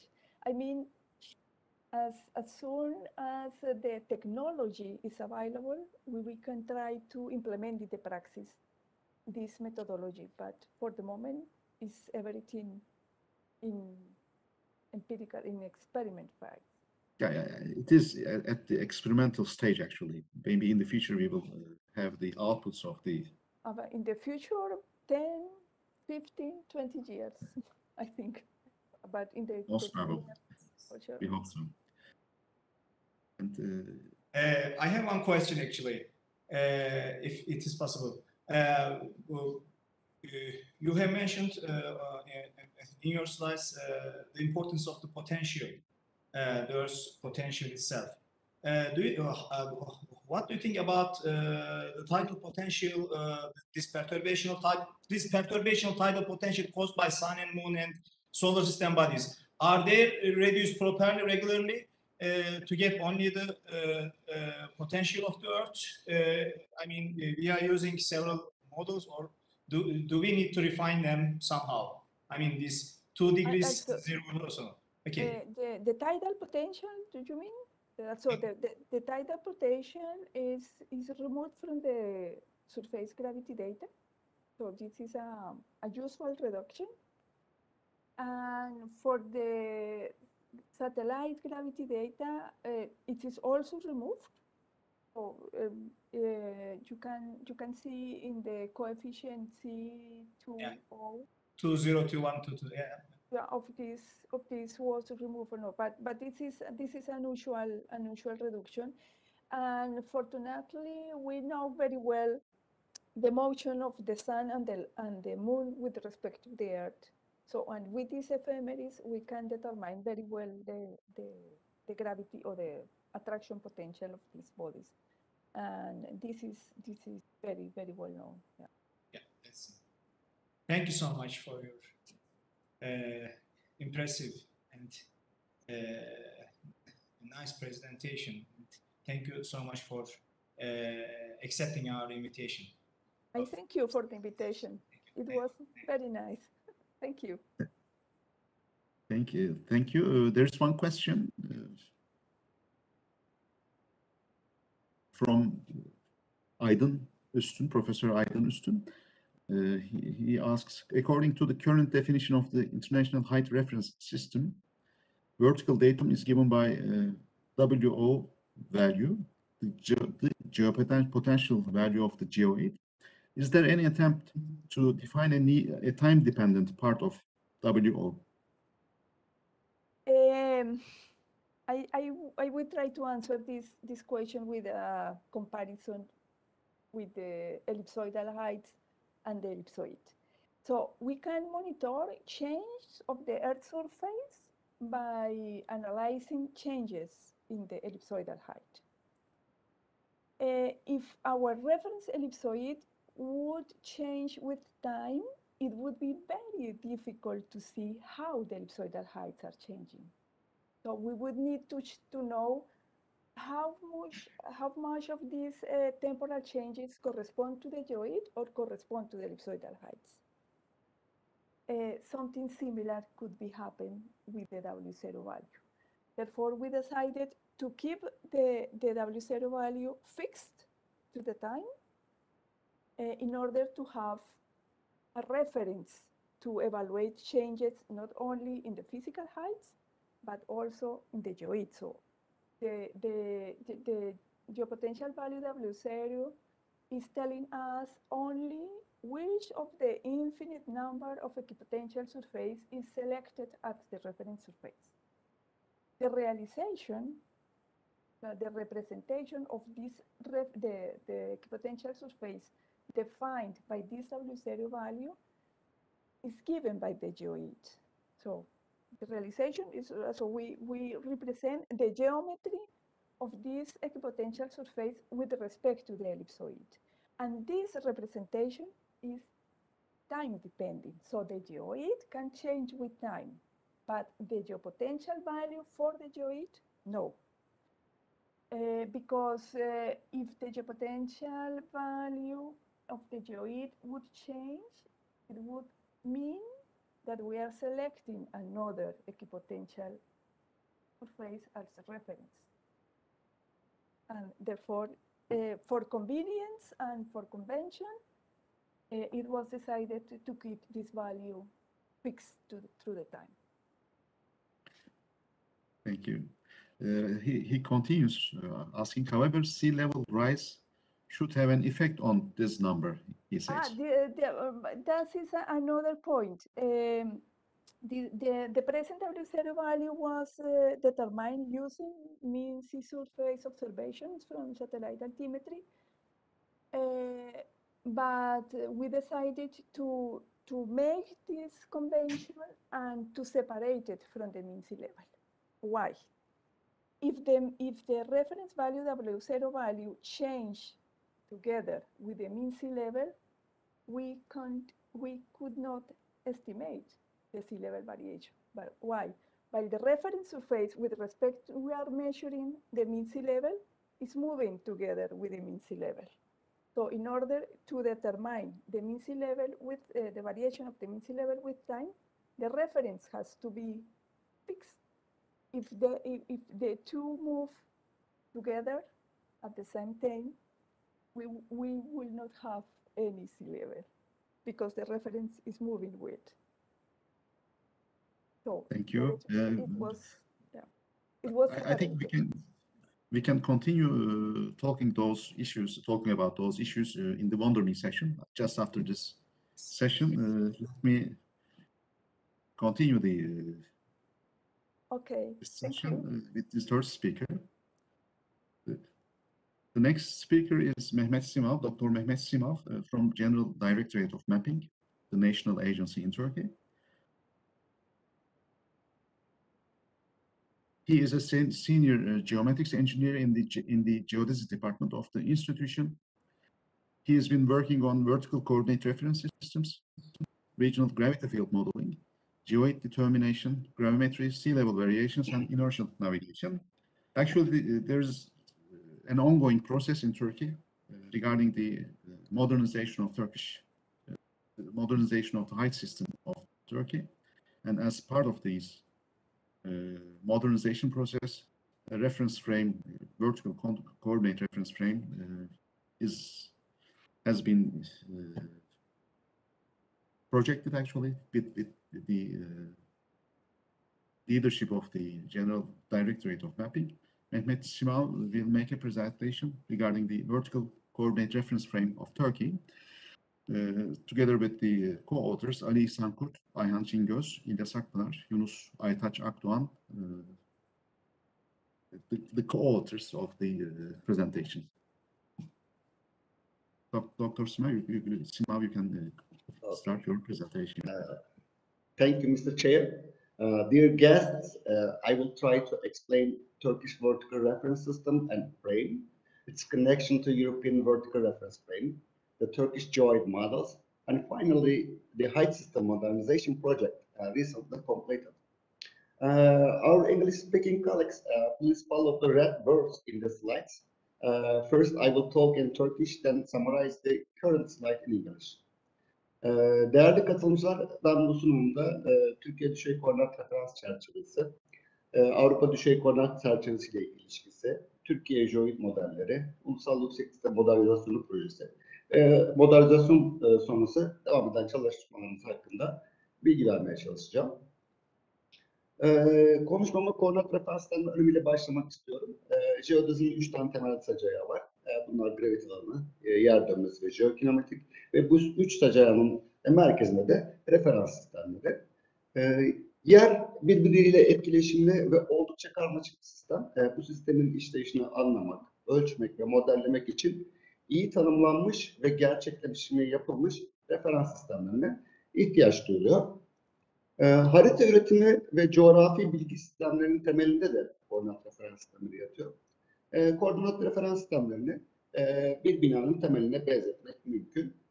Coğrafyaya ilişkin topografya, arazi konumu, yollar, enerji naklatları ve benzeri tüm ayrıntılar referans sistemleri üzerine inşa edilmekte ve bu ayrıntılardan da haritalar üretilmekte, CBS oluşturulmakta, etüt ve projeler hazırlanmaktadır. Belirli standartlarda tanımlanmamış ve gerçekleşimi yapılmamış geçici veya işte lokal koordinat sistemlerinin kullanımı telafisi mümkün olmayan problemlere yol açabilmektedir. Farklı referans sistemlerinde üretilmiş iki haritanın yan yana geldiğinde kenarlaşmaması, karşılıklı tünel kazılarının birbiriyle birleşmesi, işte lokal sistemlerde üretilmiş eski kadastro haritalarındaki aplikasyon problemleri, hatta akıllı silah sistemlerine girilen hedef koordinatlarının farklı bir referans sisteminde verilmiş olması ve mühimmatın dost birlikler üzerine düşmesi gibi referans sistemlerinin önemini ifade eden örnekleri çoğaltmak mümkündür. In this slide and the previous slides, I mentioned about the importance of the reference system in Jeodezi, in mapping and GIS, in military and in civil engineering. ISO 19111 coğrafi bilgi koordinatlar ile konumsal referanslama standartına göre uzaydaki bir objeyi benzersiz bir şekilde referanslandırmaya yarayan koordinat referans sisteminin datum ve koordinat sistemi olmak üzere iki bileşeni var. Datum, koordinat sisteminin başlangıcını, ölçeğini ve oryantasyonunu tanımlayan parametre veya parametreler seti olup koordinat sisteminin yer ile ilişkilendirilmesini sağlıyor. Koordinat sistemi ise söz konusu objeye koordinatların nasıl atanacağını belirten matematiksel kurallar. Dolayısıyla koordinat sistemini kısaca datum vasıtasıyla dünya ile ilişkilendirilmiş koordinat sistemi olarak tanımlayabiliriz. In this slide, I talk about the definition of coordinate reference system in accordance with ISO 19111 and its elements, namely the datum and the coordinate system. Bu tanımdan hareketle bir düşey koordinat referans sistemi düşey datumdan ve yükseklik ya da derinlik koordinat sisteminden oluşmaktadır. Koordinat referans sisteminin fiziksel yeryüzünde fiziksel noktalar ile gerçekleşimi koordinat referans çerçevesi olarak adlandırılır. Halihazırda dünya genelinde birçok ülke lokal veya bölgesel düşey koordinat referans çerçevesi kullanmaktadır. In this slide, I describe the vertical coordinate reference system and frame and talk about the local and regional frames. I'm sorry. Türkiye düşey koordinat sistemi konvansiyonel bir şekilde tanımlanmıştır. Ne demek istiyoruz? Antalya ortalama deniz seviyesi potansiyeli, jeoid potansiyeline eş kabul edilmiştir. Yani Antalya ortalama deniz yüzeyi üzerindeki jeopotansiyel sayı değeri sıfırdır. Ülkemizde gravite ile ilişkili yükseklik sistemi kullanılmaktadır. Noktalar arasında potansiyel farkı gravite ve yükseklik farkı ölçüleri ile belirlenmektedir. Metrik yükseklik sistemi olarak da Helmert orta yükseklik sistemini kullanıyoruz. Noktaların Helmert orta yüksekliğini bulmak istediğimizde öncelikle o noktadaki dengelenmiş jeopotansiyel sayısı hesaplanmakta ve Poincare-Prey indirgemesiyle metrik büyüklüğe dönüştürülmektedir. Ne yazık ki düşey datum tanımlanmasında gelgit sistemiyle ilgili bir tanımlama yapılmamıştır. The definition of the Turkish vertical reference system is given in this slide. The vertical datum is an equipotential surface of the Earth's gravity field, which is the mean sea level of Antalya tide gauge. The coordinate system is gravity-related height system. The vertical components are the geopotential differences between the benchmarks. And for the metric heights, we use Helmert orthometric system by Poincare-Prey reduction. Bu yansıda da referans sisteminin nasıl gerçekleştirildiği görülmekte. Soldaki resim Antalya Mararif İstasyonu'nun, sağdaki zaman serisi de 1936-1971 yılları arasındaki yıllık Antalya ortalama deniz seviyesi değerlerini göstermekte. Bu grafiğin ortalaması olan 1.428 metre değeri Antalya bizim datum noktamız olan R36 datum noktasının yüksekliğine eşit. In this slide, we show the realization of vertical datum, which is the mean of annual sea level data of Antalya tide gauge between 1936 and 1971. Bu yansıda da Türkiye düşey referans çerçevesini temsil eden Türkiye Ulusal Düşey Kontrol Ağı gösterilmekte. Bu ağ yaklaşık 30.000 kilometre uzunluğunda ve 26.000 noktadan oluşuyor. This is the national leveling network comprised of nearly 26,000 benchmarks. Bu yansıda da Türkiye düşey referans çerçevesine ilişkin bazı istatistikler, birinci ve ikinci derece nivelman kapanma kriterleri, dengelemenin fonksiyonel ve stokastik modelleri gösterilmekte. And this is the summary of vertical reference system and frame of Turkey, and some statistics are given in the table. Bu slaytta da Antalya Mararif İstasyonu'nun yeri, kurulumda görev alan personel görülmekte. Resimler 1935 yılına ait ve şu anda Antalya Kaleiçi Yat Limanı bölgesinden çekilmiş. These are some historical photographs from Antalya tide gauge taken in 1935. Bu slaytta da karayolları boyunca gerçekleştirilen hassas geometrik zaman ölçülerinden tarihsel görüntüler sunulmakta. And these are the photos from leveling measurements. Uydu konumlama ve navigasyon sistemlerindeki gelişmelere paralel olarak GPS veya GNSS ile ölçülen elipsoid yüksekliklerini fiziksel yüksekliğe yani ortometrik yüksekliğe dönüştürülmek için hepimizin bildiği gibi geoid modellerine ihtiyaç duyulmakta. I mentioned the necessity of geoid model to obtain physical height from an ellipsoid. Ülkemizde 1970'li yılların sonunda başlayan Türkiye Jeodezi belirleme çalışmaları 2000'li yıllardan sonra hız kazanmıştır. 1991 yılında gravite sayısal yükseklik modeli ve global jeopotansiyel model kullanılarak Türkiye için ilk gravimetrik jeoid modeli belirlenmiştir. Ardından TG99, TG99A, TG03, TGH09 ve son olarak TG20 modelleri gravimetrik yöntemle hesaplanan Türkiye jeoid modelleridir.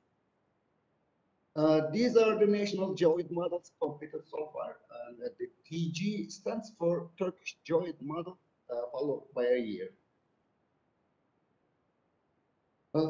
Bu slaytta da ülkemizde büyük ölçekli harita yapım işlerinde resmi olarak kullanılan Türkiye jeoid modelleri, modellerin hangi yöntemlerle ve hangi verilerle hesaplandığı ve model doğrultuları gösterilmektedir. Tablonun son satırından da görülebileceği üzere her yeni model bir önceki modelden daha iyidir.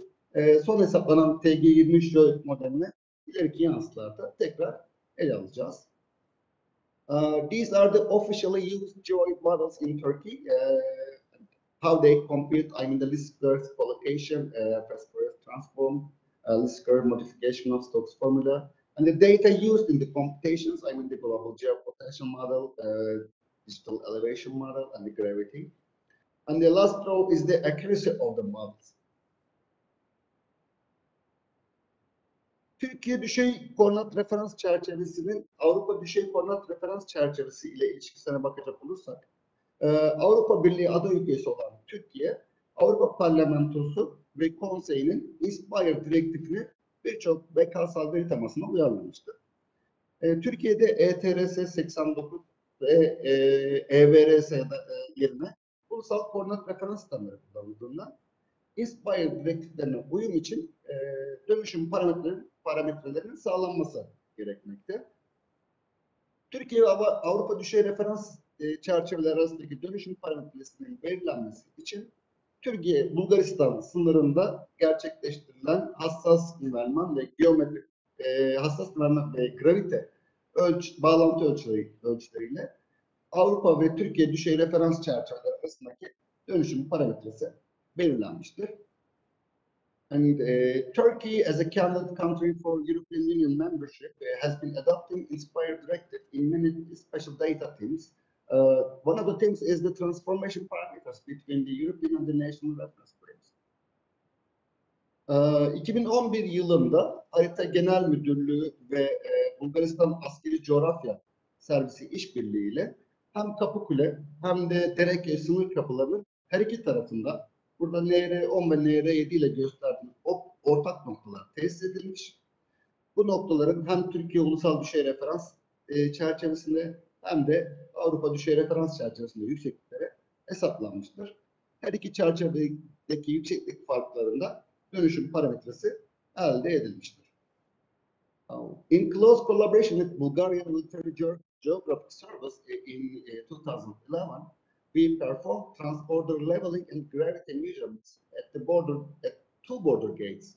The estimated transformation parameter between the European and the Turkish vertical reference plane is about 40 centimeter. Dönüşüm parametresi de uygun formatta dokümante edilerek bu bağlantıda gösterilen sayfada yayınlanmıştır. Bu sayfayı ziyaret ederek hem düşey hem de türev ETS 89 dönüşüm parametrelerini bulabilirsiniz. The estimated transformation parameter has been published at the Information and Service System for European Coordinate Reference System. Ülkemizde özellikle 2002 yılı sonrası başlayan genişletilmiş yol çalışmaları nedeniyle Türkiye Ulusal Düşey Kontrol Ağı noktalarının sayısında gün geçtikçe tahribat ve azalma meydana gelmiş. Tahrip olmayan noktalar ise yer dinamikleri nedeniyle yatay ve düşey koordinatlarında değişimler olmuştur. Owing to the new highways and the road enlargement curves, 70% of the leveling benchmarks has been distracted, and some of the secure ones have been subjected to position changes due to the geodynamical events.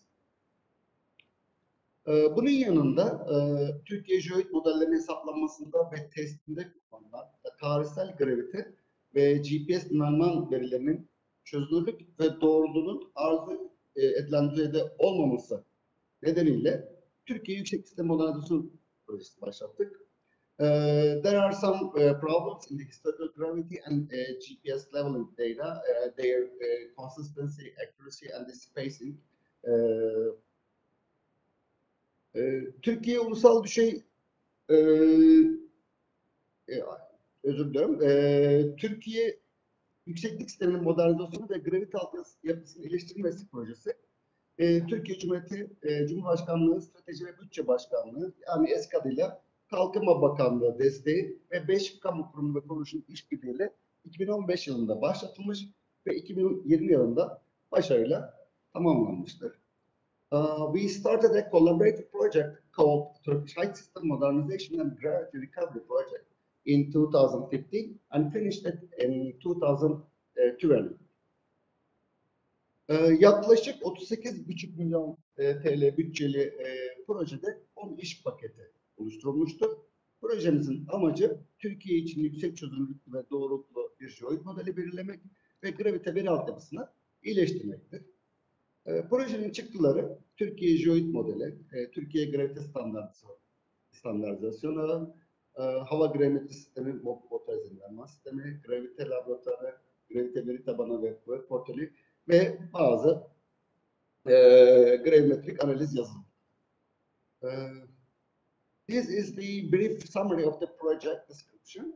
The primary objective of the project are to determine the high resolution and high accuracy geoid model for Turkey and improve the gravity data infrastructure.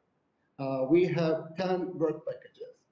These are some of the outputs of the project, namely the Turkish geoid model, gravity standardization network, airborne gravimetry, motorized leveling, and some softwares and data portals.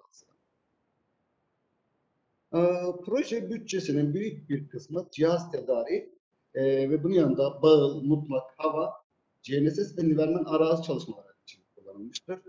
2016-2020 yılları arasında gerçekleştirilen gravity ölçüleri, GNSS ölçüleri ve nivelman ölçüleriyle kalite kontrolden geçirilmiş tarihsel gravity verileri kullanılarak TG20 jeoid modeli hesaplanmıştır.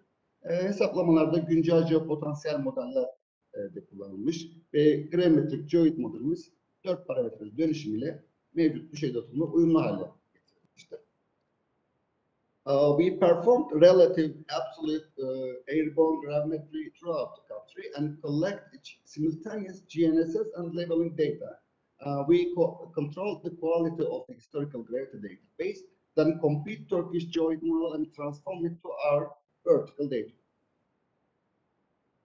TG20 geoid modeli, jeoid eğiminin hızlı değiştiği haritada gösterilen 7 farklı bölgedeki 278 eş zamanlı GPS nivelman noktasında mutlak olarak test edilmiştir. Sonuçlar incelendiğinde Trebolu-Torul Trebolu-Torul bölgesi dışında TG20 jeoid modeli doğruluğunun 3 santimetreden daha iyi olduğu, TG03 jeoid modeline oranla oldukça gelişmiş bir model olduğunu görmek mümkündür. Bu sonuçlar 1-3 santimetre proje hedeflerimize eriştiğimizi göstermektedir.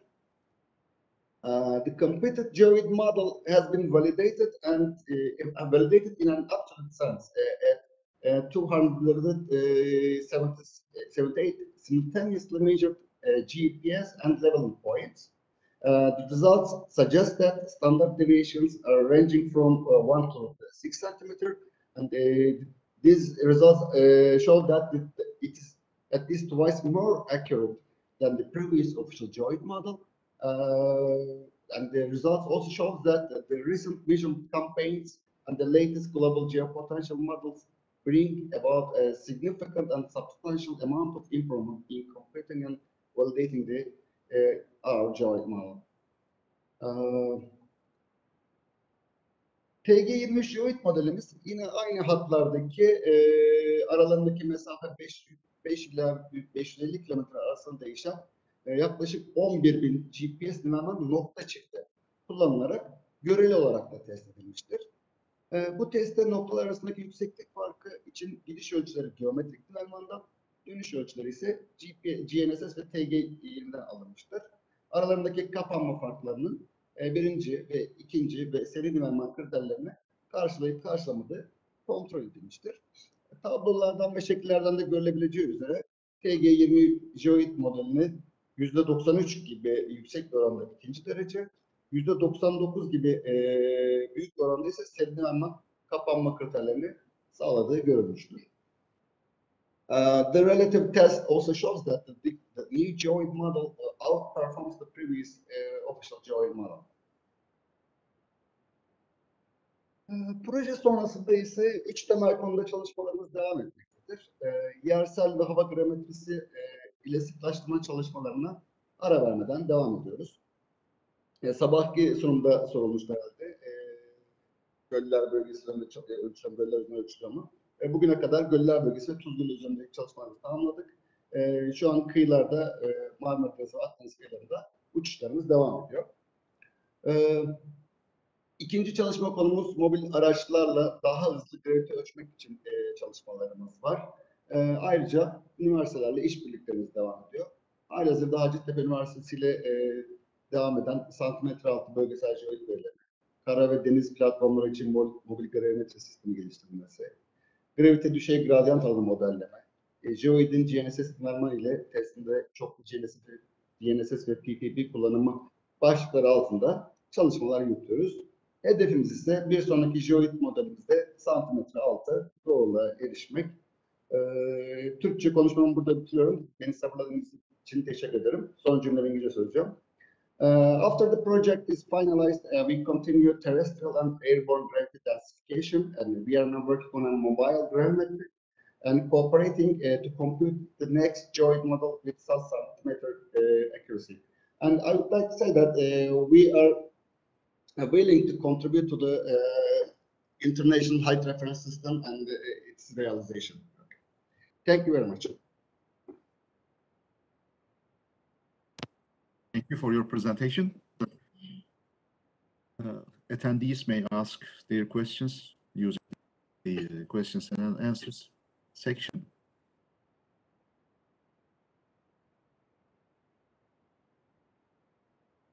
There's one question. There are two questions from Emin Ayhan. First question is, vertical datum is defined based on the TG at Antalya. What are the geodetic reasons having TG network with about 20? This is the first question. TG, would you please repeat the question, please? Or, okay, I see. Vertical datum is defined based on 1 TG at Antalya. That could be the Mariograph station, perhaps. Yeah. The What are vertical the geodetic reasons having TG network with about 20? TG network? What is TG network? I don't understand. The network of Mariograph stations, I guess. A tight gauge. Okay, tight gauge. Oh, okay. Yeah. It's the vertical datum is defined only at one tight gauge. At Antalya tight gauge, only one. But we know that there are some potential differences between the tight gauges and. But introducing the all tight gauges for the definition, it may cause some problems. The second question from Mehmet Emin Ayhan is how the vertical datum is modernized. Multiple TGs, sea-level time series analysis at TGs, etc. He says. We don't change the vertical data in our new geoid model computations. We just computed the grammatic geoid model, then transform it to our current vertical data. No change in the vertical data now.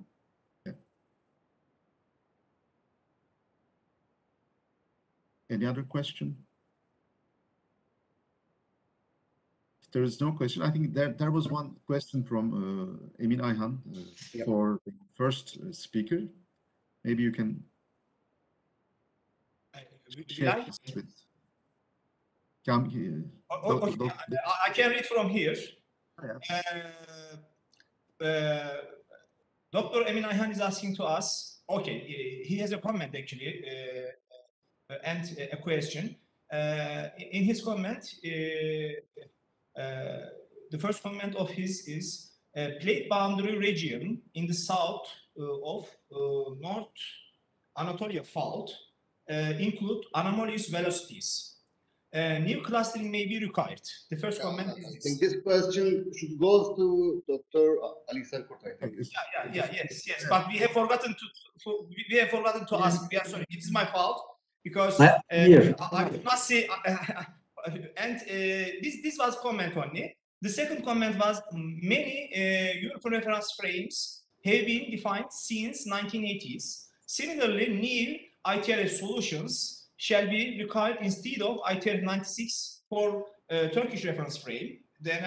And accurate coordinates in ITRF 2014 or later are deformed by converted by transforming to ITRF 96 at epoch 2005. That is the second comment. And the question is actually how you estimate unknown timing and magnitude of jumps, undocumented change points. It's in parentheses. How you estimate unknown timing and magnitude of jumps. Bu kadardı hocam. Yani aslında hani benim de bu anlamda Züher Altamimi hocanın dediği gibi yani hani ITRF 96 çözümünden ITRF 2014 çözümüne taşıyabilmek mümkünse bu iyi bir gelişme olacaktır yani. Hani bu benim de şahsi yorumum olabilir. Diğer konuları bilmiyorum tabii.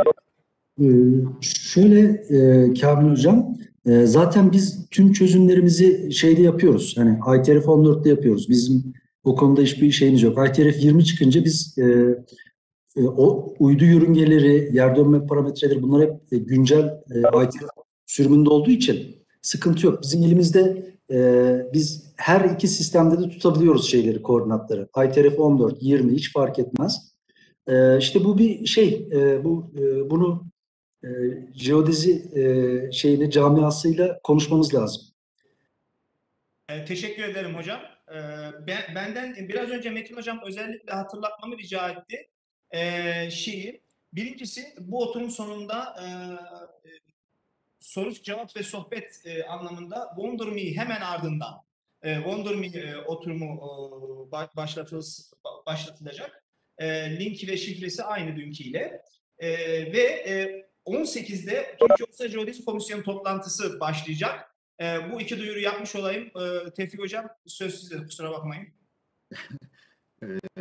I think it's time to close the session. Thank you very much for your valuable contributions. The contributions increase the scientific level of our meeting.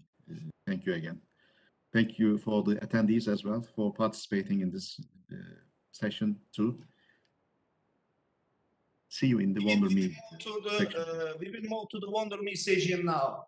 If it would be possible for our colleagues, Müfide or Berkay, to again share from chat the link and the password for the session of WonderMe. That would be nice. Thank you. Okay. Professor Sanchez, if you like, it is on the chat. Better.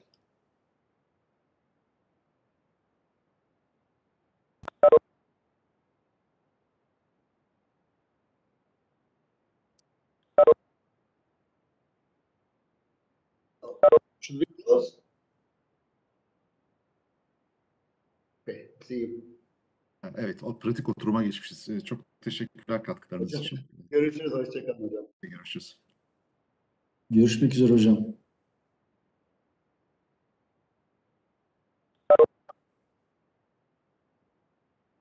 Hocam çok teşekkür ederim. Hocam Ağzınıza sağlık. sağlık. Biz teşekkür ederiz. Çok teşekkürler. Sağ olun. Sağ olun Ben hocam. linki yine burada göremiyorum yani. Şimdi Hocam böyle bir problem var. Gerçi chat şu anda modülünde bir şey var, sıkıntı var. praktik seçenek geçtik. Hocam chat'e kaç kez mesela copy paste yaptım, gönderdim ama bir gitmede problem oldu. Metin Hoca'yla da bu durumu paylaştım ama biraz gecikmeli geliyorlar hocam bu şeyler bence. Evet.